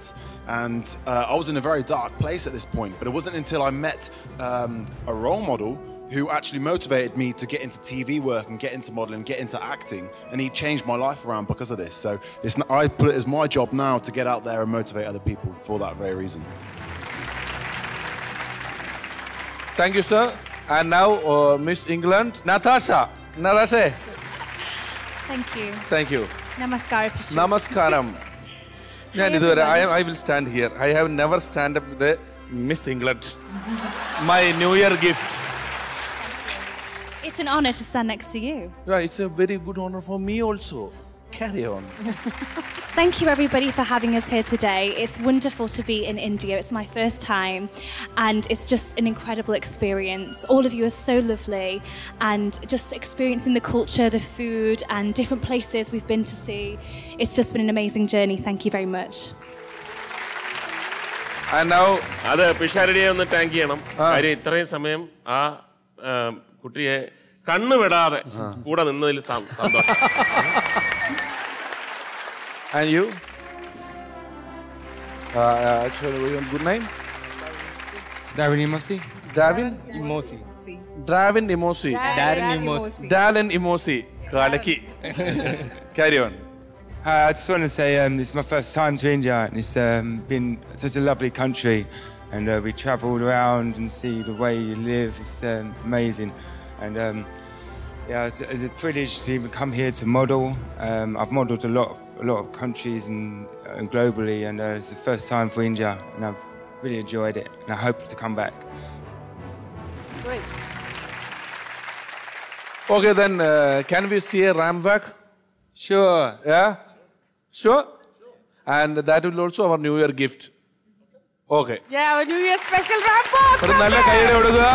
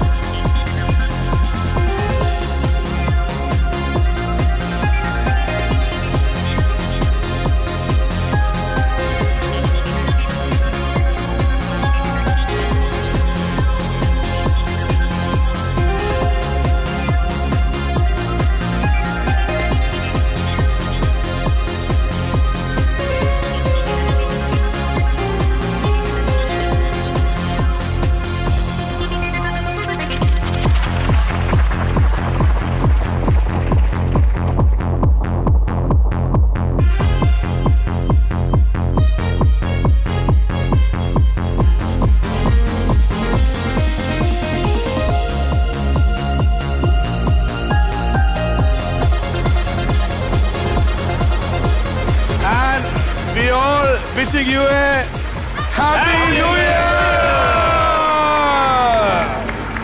പൂങ്കാറ്റേ പോയി ചൊല്ലാമോ തെക്കൻ പൂങ്കാറ്റേ പോയി ചൊല്ലാമോ നീലക്കണ്ണുള്ള എൻ വേളിപ്പെണ്ണോട് ഈ നീലക്കണ്ണുള്ള എൻ വേളിപ്പെണ്ണോട് എന്റെ ഉള്ളിലുള്ള മോഹമൊന്ന് ചൊല്ലാമോ നീ